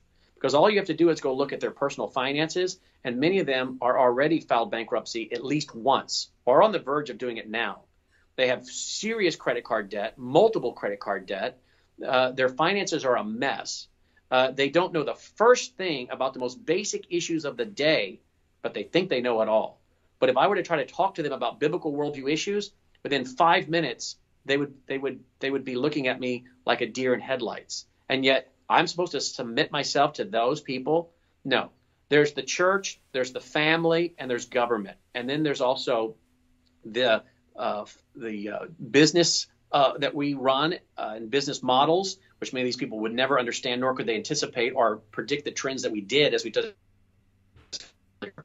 And then there's parachurch ministries.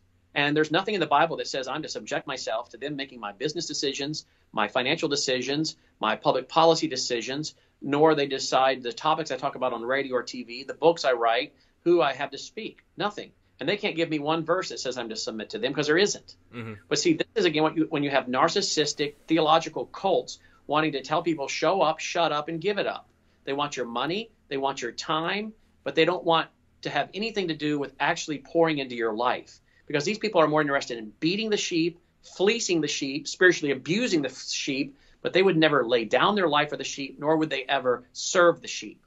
And that's why they're not qualified to be elders or pastors, and they should stop calling themselves such. But isn't it interesting? They want to know, where do you go to church? What elder board are you accountable to? Like you belong to some cult. You got to check in with them. Well, clearly they have no elder board or real church, because if they did, they wouldn't be able to act like the morons they act like on social media. They would have been fired as an elder immediately and put up on church discipline for the way they behave on social media. And the fact that they don't have an elder board that stops that proves they have a fake elder board, which proves they go to a fake church. So my question to them would be, well, when are you going to start going to a real church versus that fake church or that fake elder board you have? Right. So this is where we're at in the state of evangelicalism. But this all goes back to, again, what is their ultimate motive? Power and control. Power, money, and control. And no one is to question them. So there's no serious interest in what is right, but they're always right. They're always right. I have a friend of mine that knows a well-known pastor. When he was a young person, he knew his dad, and his dad said, the problem with this guy is he thinks he's always right.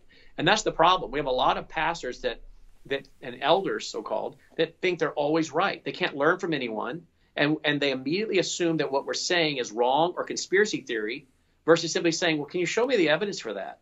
And we would say, yeah, well, here, how about this white paper here, Center for Security Policy? Or how about read this 300-page book with the footnotes and see if what's in there is true? We say things and they automatically respond that that's fake or that's conspiracy theory. And it's not at all. And I think the other thing, too, is these people, so many of them are such ignoramuses. And that for them to learn something from someone else, they would never humble themselves to do that. And so when they don't know something, their only natural reaction is, instead of saying, well, I should check into that and learn something.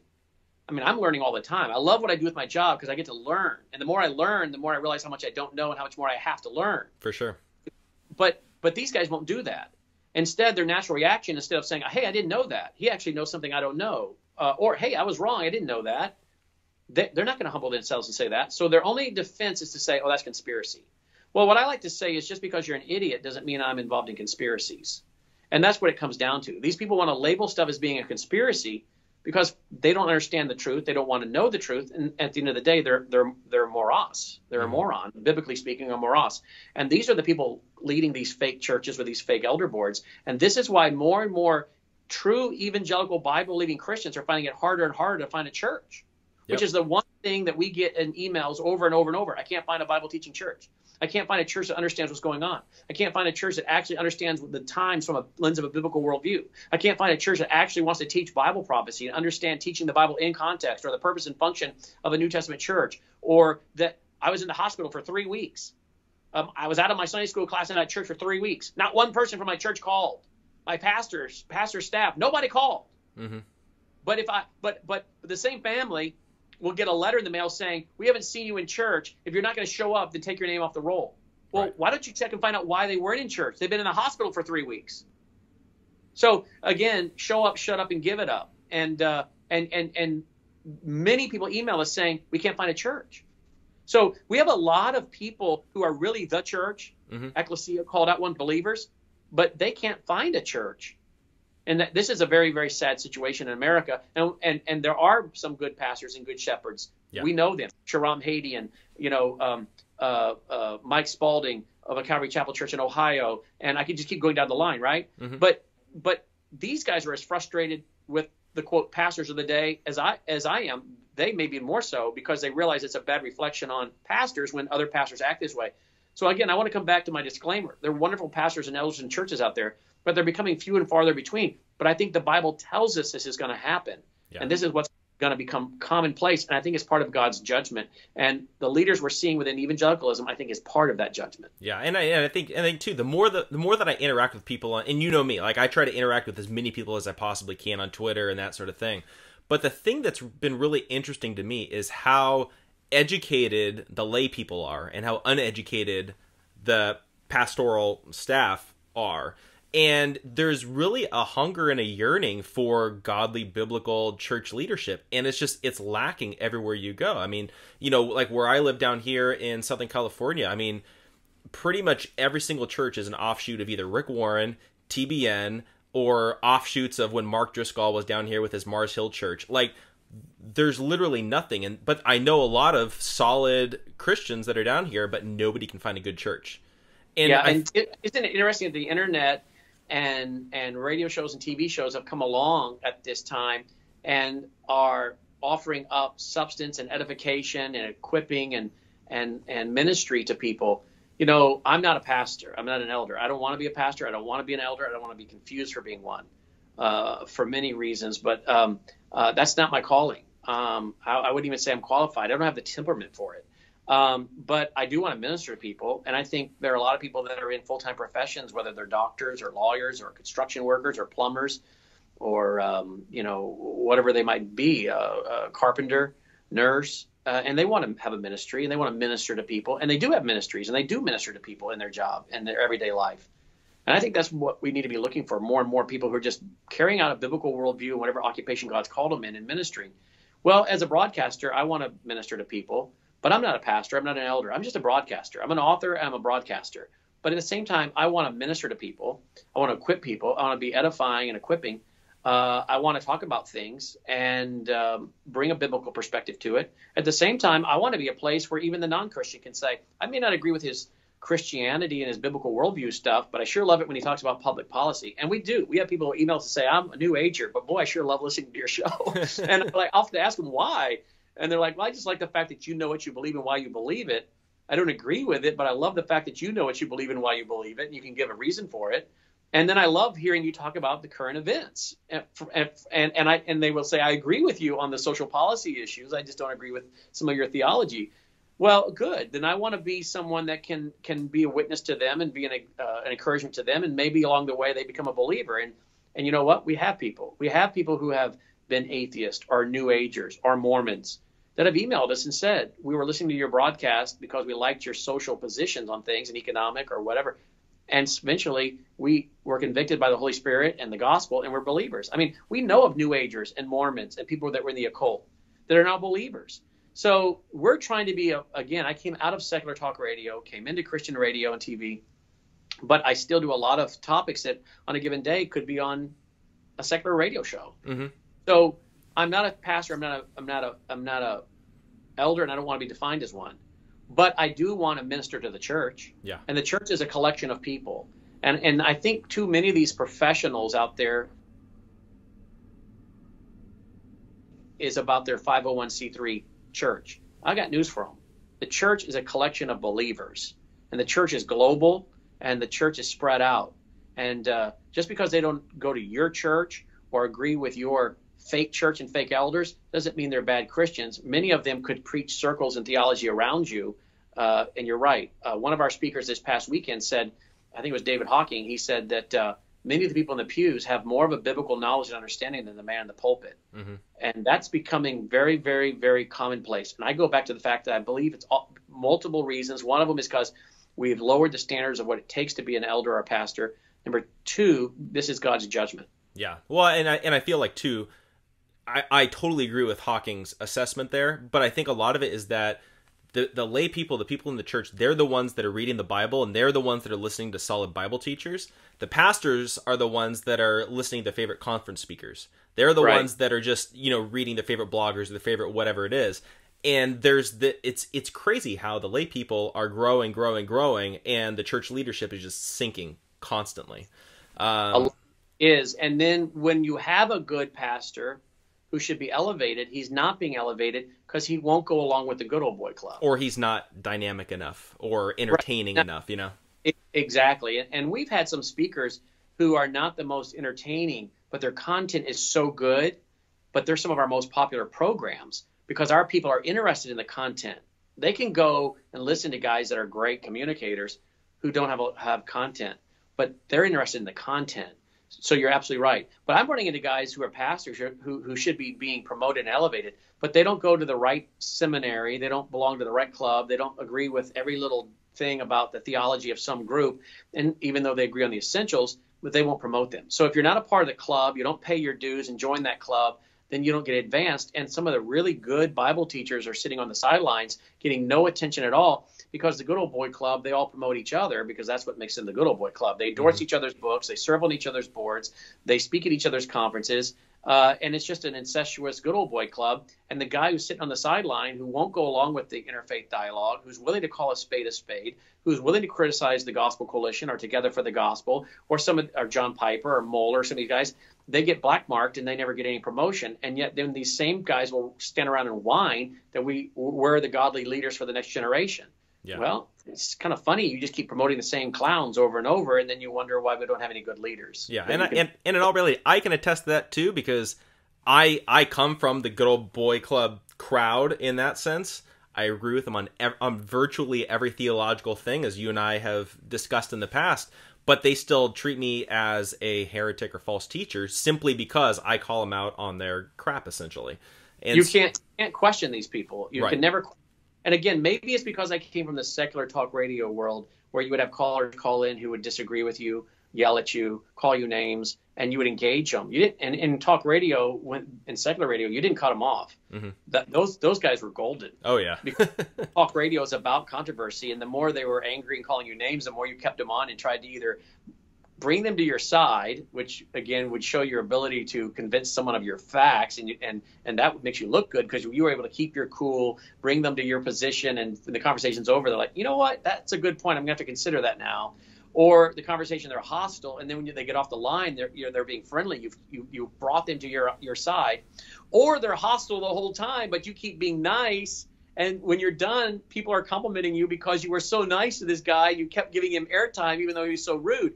Either way, what you're showing is you are here to speak truth and also to have a program that is interesting to listen to. And so you're used to, in the talk radio world, of having that give and take and disagreement and having people disagree with you. And it's okay. In fact, it's often invited. But it seems that in the evangelical Good Old Boy Club, there is no room for disagreement. There's no room for dissension. And if you disagree, you dissent, they will come in for the kill. And so while you can say, I disagree with this, I disagree with that, I appreciate you, but other than that, I disagree. No, they can't tolerate that. Yeah. But that tells me that just because these are people who are not in it for the right reasons, and therefore they can never be questioned. For sure. And so kind of as we're wrapping up a little bit, but I wanted to kind of bring it back to your book a little bit. And because the main thrust is we have Marxism that's infiltrating our country. We have Marxism that's infiltrating the church, which I never thought that would even be a thing.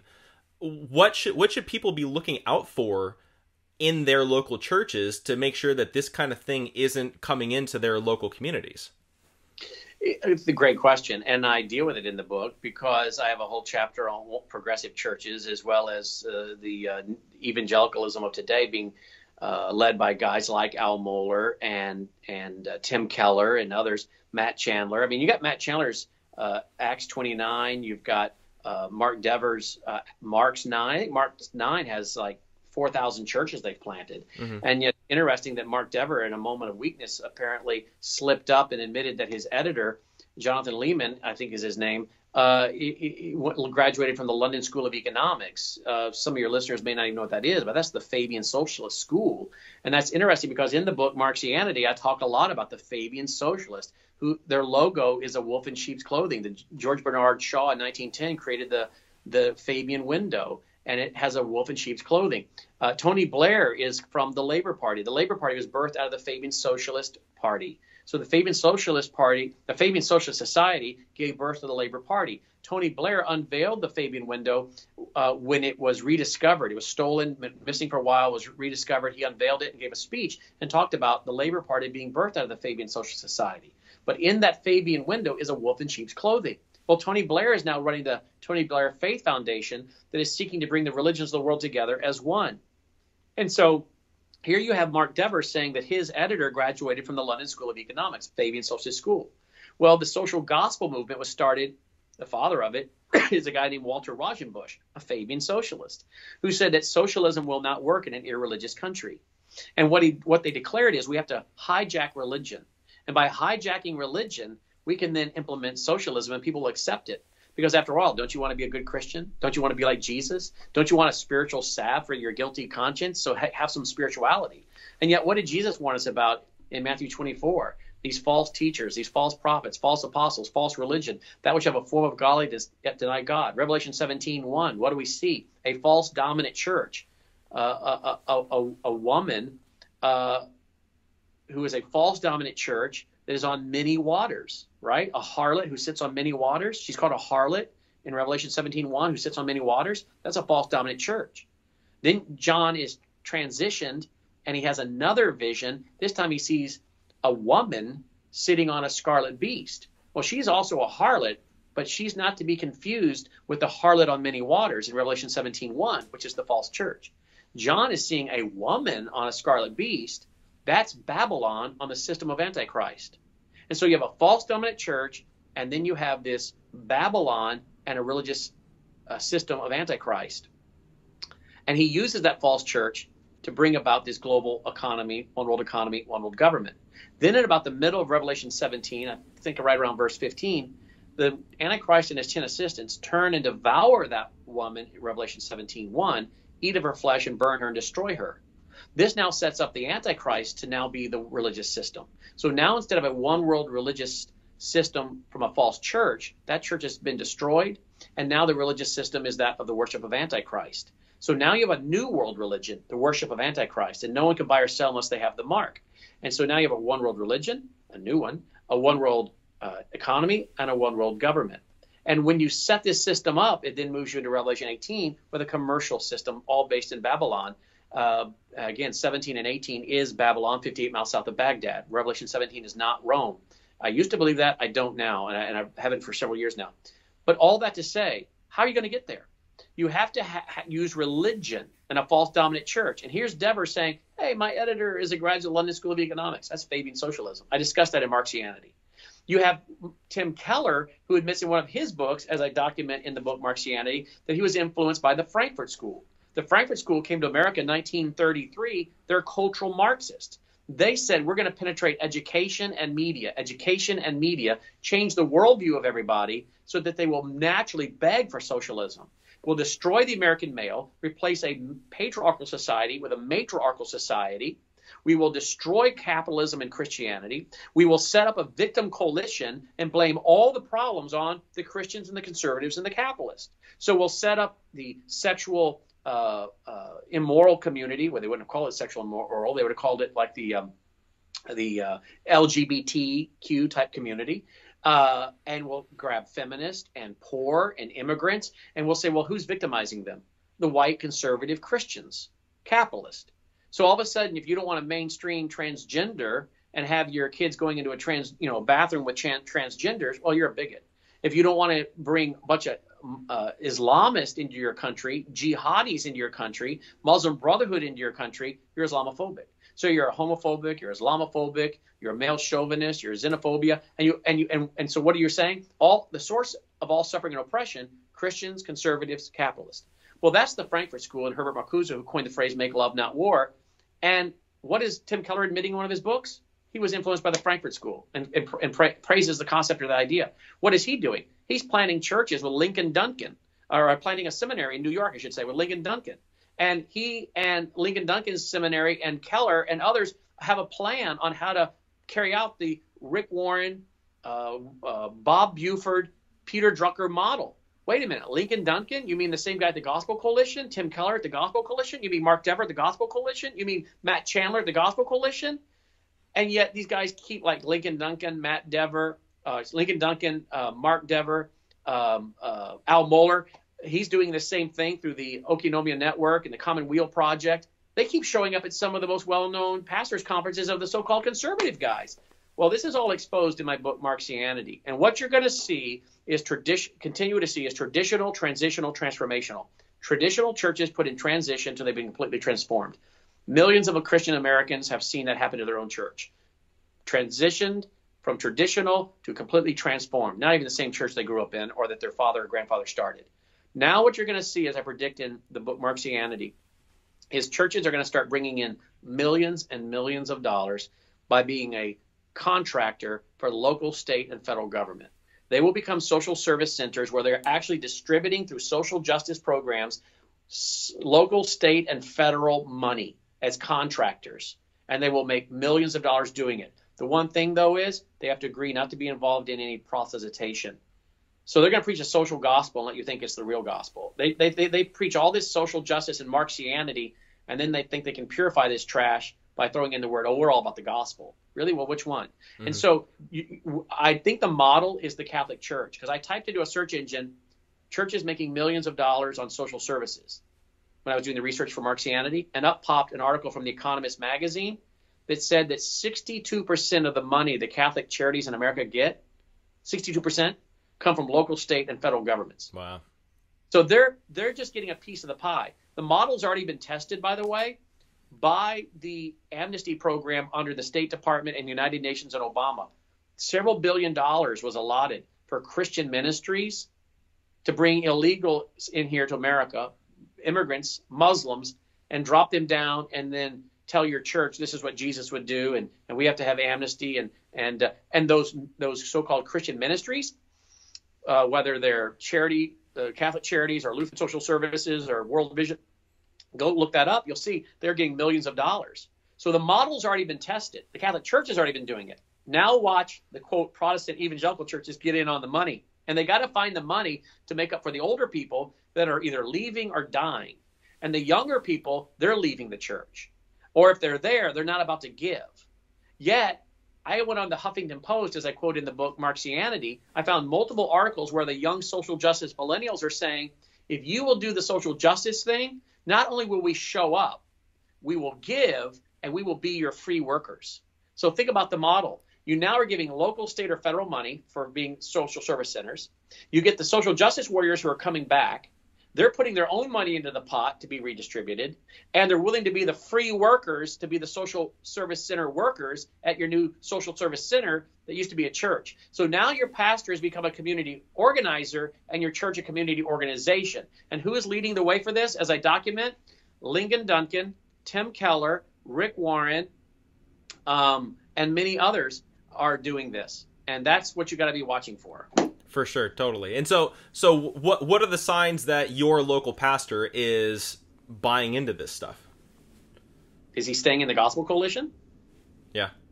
Is he going to Together for the Gospel, where you got David Platt staying there and crying and sniveling that we're all immersed in racism and the church is deepening the divide of racism, and his examples of that are high unemployment in the black community? Hey, David, have you not seen that we're at record low unemployment with the blacks and Hispanics under Trump? But I guess you don't want to bring that up. That doesn't fit your narrative. Yeah. You got Matt Chandler telling HBO, Barack Obama, great guy. And the problem with Barack Obama, he said, was the pastors weren't willing to explain his policies to their church members. And so it freaked them out and they sold their soul and voted for Donald Trump. Wait a minute. If the pastors were to explain the good socialist Marxist policies of Barack Obama, and how great they are, then Barack Obama's policies would have been accepted, everything been fine, Matt Chandler? Mm-hmm. Well, again, this is proving my point of Marxianity, that he thinks Barack Obama was a great guy and his policies just needed to be better explained by the pastors and everybody would accept it. These simpletons, Romans 1 fools, are making my point of the book. And yet, look at who shares the platform with Matt Chandler and David Platt, and doesn't seem to have the guts to call them out.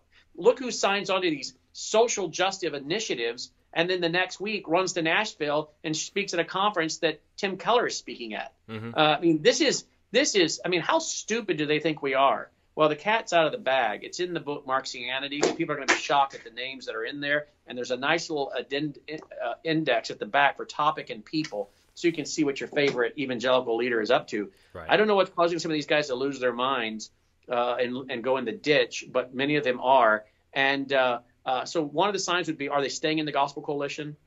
Are they staying with Together for the Gospel? Are they reading the books by Matt Chandler, David Platt, Tibeti? Are they following Mark Dever, Tim Keller? Are they a part of their network? Are they going to the schools of Lyngdon Duncan and Reformed Theological Seminary and buying into his model? It's funny, Lyngdon Duncan says that Together for the Gospel, he doesn't groove on cultural Marxism. Well, that's funny because you're hanging out with some of the leading cultural Marxists, and now you've actually planted a seminary with Tim Keller. So these guys, I think, are educated beyond their intelligence. And the funny thing is, I've offered for them to come on my radio show.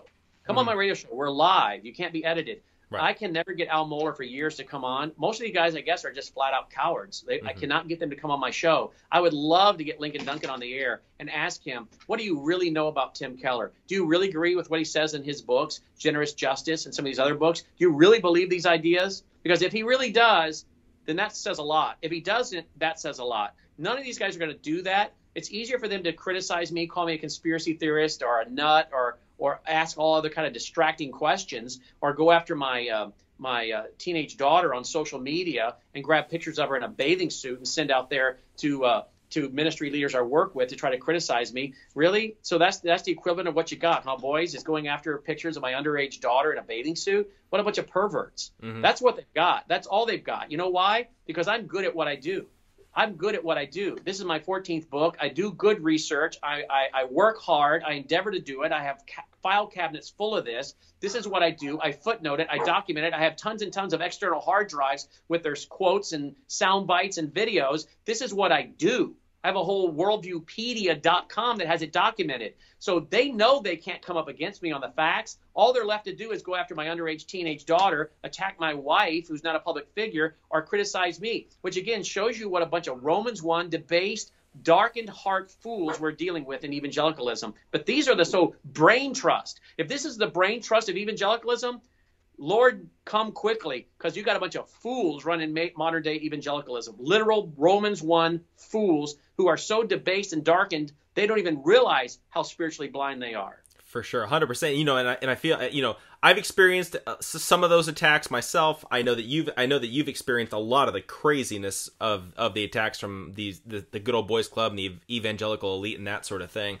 But finally, like as we're ending, what's the solution to this? Because like we get the problem, we understand, we get Marxism, we get that these guys are compromising, we get that essentially all of the big name guys are compromising in some way or another.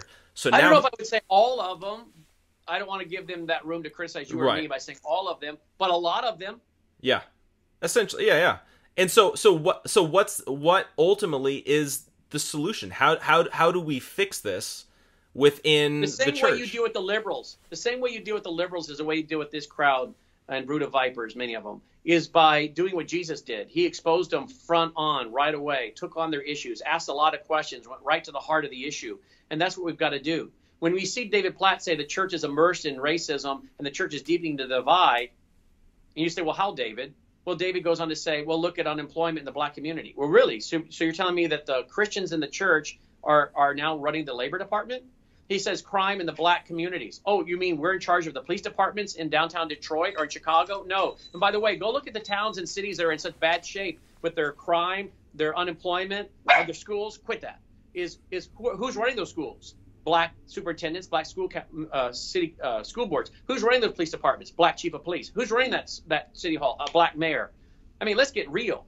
And the issues even in the towns where it's predominantly white. If you have problems, is that white Christian evangelicals running those towns? No, the problems of high unemployment, which have come down, the problem of crime, the problem of bad schools, the problem of lack of level entry jobs goes back to the stupid socialist policies that have destroyed the level entry jobs. Things like mandatory minimum wage. Go watch Walter Williams on that, a black economist. Go watch Thomas Sowell on that. Go talk about Star Parker on that, or Michael Massey on that. All black conservatives, who, by the way, make appearances in Sabotage the movie. So, again, David Platt is, again, a useful idiot, in my opinion, who is a typical Romans 1 fool who doesn't even know what the problem is correctly to be able to address the problem. First, you got to know what the problem is correctly so you can address it. But how do you deal with guys like that? You go right to the facts, as we did in our TV show on him, as we do as I do in the book Marxianity. I went right to the issues. You're saying unemployment is the fault of capitalist Christians, the church? No. And I go to the issue. So everything is an information operation. These guys are carrying out a propaganda war, an information operation, fake news, and the way you counter it is by putting out the truth and exposing them for what they are. The Bible tells us to destroy the arguments raised up against the principles of the Lord. And in reality, many of these people, that's what they're doing. They are just trying to destroy the foundations of what is a biblical New Testament church, the purpose and the function of a New Testament church, and the purpose and function of a pastor. And we should destroy those arguments they're raising up by putting in the biblical principles and then exposing the liberal social justice ideologies that they're producing that don't line up with the scripture. But from a public policy arena, we can show how their policies have failed, who created them, and that it is not the conservative Christian capitalist that created the problem. It is the socialist, Democrat, or socialist, Fabian socialist, communitarian, globalist, Republican. David Platt was so ignorant, he actually mentioned the book he was getting the trash from at Together for the Gospel. He said, it comes from a great book available in the bookstore, Divided by Faith. I went and looked it up. Written by two progressives. One of the authors wrote a book in 1991 defending liberation theology, which is Marxism mixed with Christianity for Marxianity. Yeah. So the solution to a lot of this is to look at what they're saying. Is it true? And then if it's not true, expose it for what it is. We never go after people personally. I will never, ever go after someone personally, their children, their spouse. I don't even talk about people when I know they got problems in their own personal marriage or finances. I never go after someone personally. Their personal problems. You know, I know of a guy who's had issues with drunk driving and other things. I just don't go there with people because the issues I deal with need to be addressed about the issues, not personal problems or personal failings or mistakes people make. That I'm not interested in being a tabloid. And I see a lot of these blogs and websites that are nothing more than Christian tabloid trash. So some of the people I deal with, we could certainly go personal, but that's not right to do to them.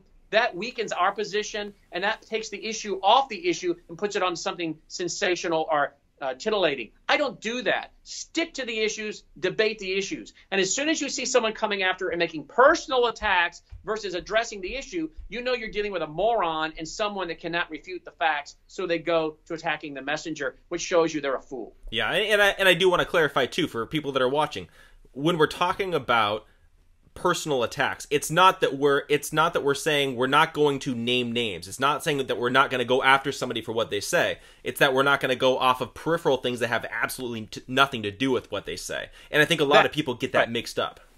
Right. No, we're going to talk about public issues, the public person, what they write, what they say, the policies they embrace, the groups they're promoting, the accords they're signing. We're not going after their personal life. Mm-hmm. We're not going after them personally. We're not looking to be mean to people. Yeah. We're not looking to be unkind. We want to be gentlemen debaters. Yeah. Okay. And we can debate tough and hard. Mm-hmm. And it can be a lively debate too.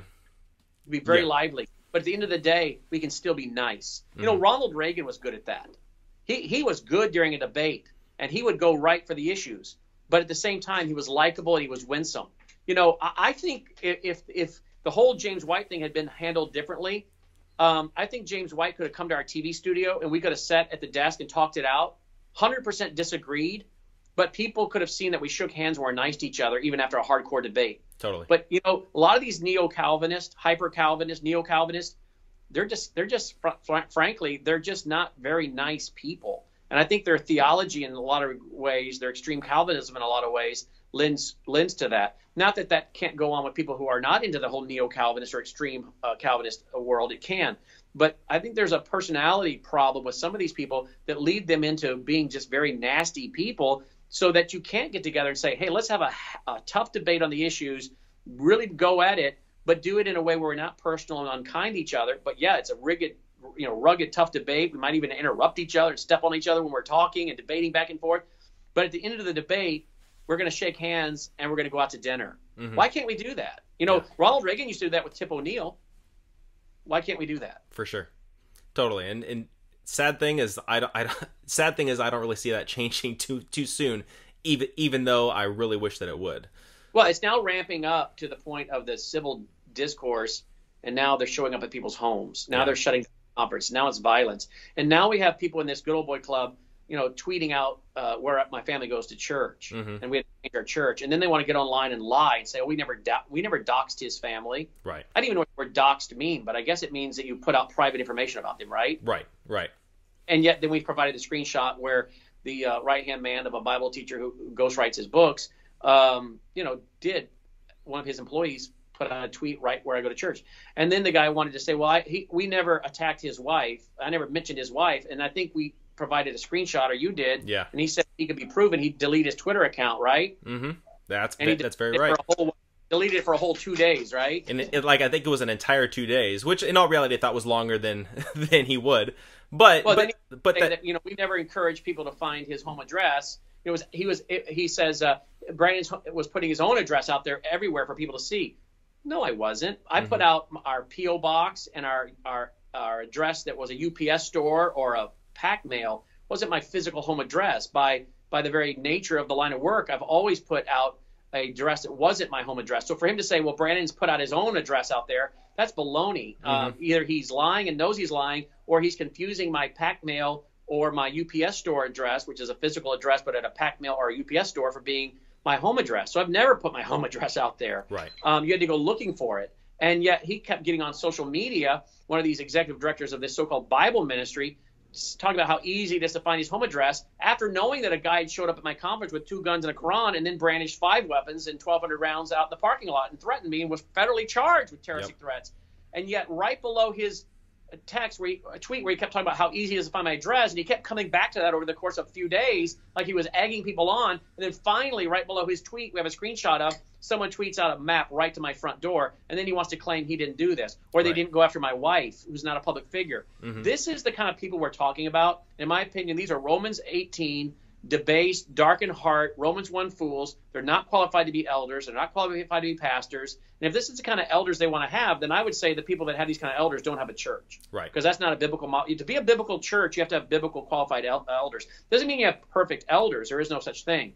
But there are qualifications to be an elder. And if you can't meet those, you can't be an elder. And if you don't have elders that are qualified, you don't have a biblical New Testament structure, government structure, and you're not a church. And that's the problem we have today. Is we got a lot of people running around playing games. They're about money and power. They're about their club. They're about a religious industrial complex, instead of just doing the right thing and acknowledging we all have feet of clay. None of us are perfect. We all have areas we can improve on. We have all areas we can surrender to Christ more in the area of sanctification and the washing of the water and the Holy Spirit, the washing of the water and the Word. But these guys today just get down flat out nasty. And you notice even in this interview, we haven't really named many names. Right. Because, again, I'm not trying to be unkind. They know who they are. But what I'm also finding is hundreds and hundreds and hundreds of people on social media that are watching have figured this out. Yeah. So a lot of them are destroying themselves. And I cannot tell you the number of emails I've received from lawyers, medical doctors, professionals that have ceased sending money to some of these most popular, well-known Bible ministries because they've seen the behavior of their elders and staff on social media, and they've said, we're done. Yeah. They're also seeing who the leaders of some of these ministries and churches are sharing the platform with, and they're done. And so reality is people are figuring it out, and we don't even have to go personal. Yeah. You know, if I wanted to find someone's home address, I could do it, but I would never put out the home address of someone. I would never put their family at risk. I would never put them at risk, much less their spouse or their children. But I encourage anyone to ever go look up their home address or egging someone on as though they should then, underneath my tweet, put out their home address. I would never go stalking onto the social media page of any public figure, liberal, Republican, Democrat, Christian, non-Christian. That's just creepy. Why do you stalk the social media pages of people's children? What does that have to do with the public policy issues we're talking about? Right. I think this shows you what debased people we have, and in some cases just outright perverts. And when you go look at what some of these people have said online about women and about how men think, or you go and you look online at some of the people they've defended who are accused child molesters, and I'm talking about more than one case, when you start looking at what some of these people have done inside mainstream evangelicalism and what they're doing, defending and saying, some of these people, I think, again, are proving they are Romans 1:18 people that are foolish and their hearts are darkened and they suppress the truth and unrighteousness. And sadly, these are some of the leaders of churches. And this, again, is why we have Marxianity. This is why we're sabotaging our own country from within.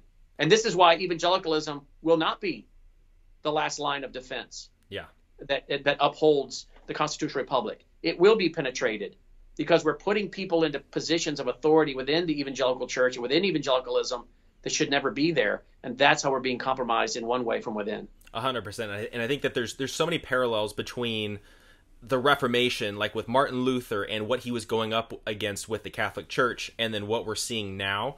And I think we have to realize from looking back at history is that in all reality, I think we're coming up on, it's going to be a big fight. It's going to be a battle in order to bring the church back to the way that it should be. Like, we're going to get a lot of resistance.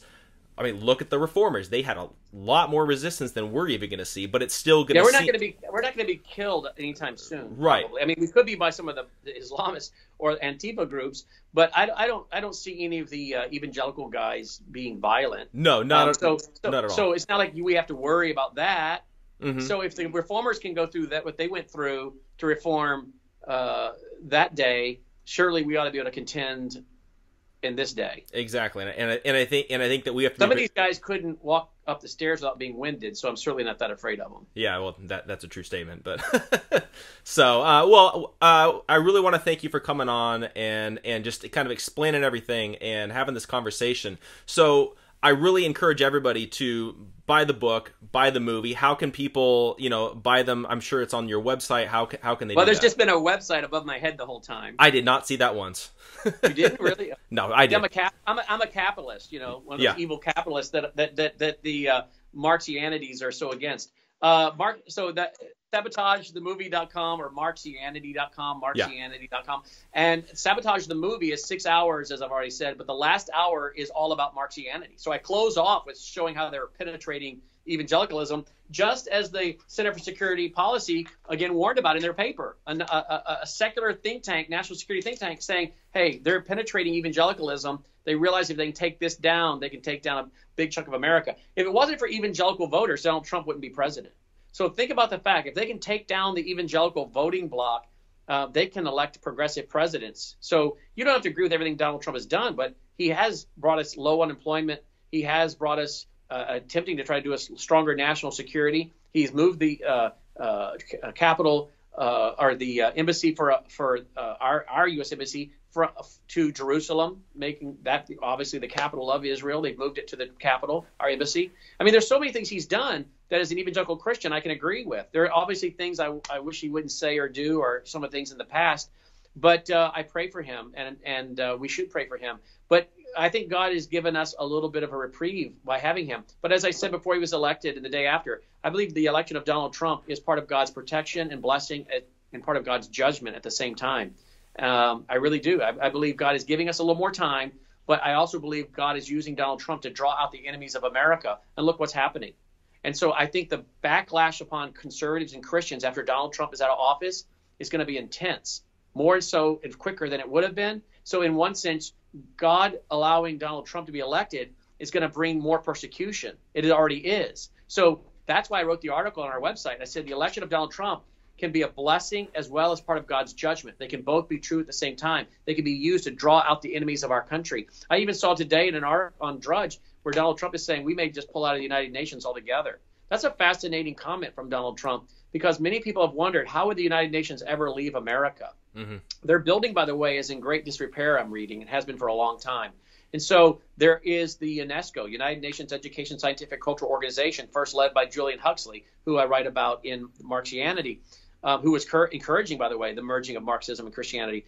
But the group UNESCO, they've been pushing for a long time for moving the United Nations to Babylon, 58 miles south of Baghdad. Mm-hmm. There's two folks that teach at the Army War College that I write about in my book, The Coming Religious Right, that have stated why it would be a good idea to move the United Nations to Babylon.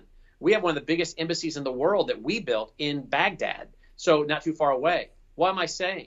If Donald Trump is serious about pulling America out of the United Nations, and I'm not sure that he is, but if he does, why would the United Nations have a reason to stay here?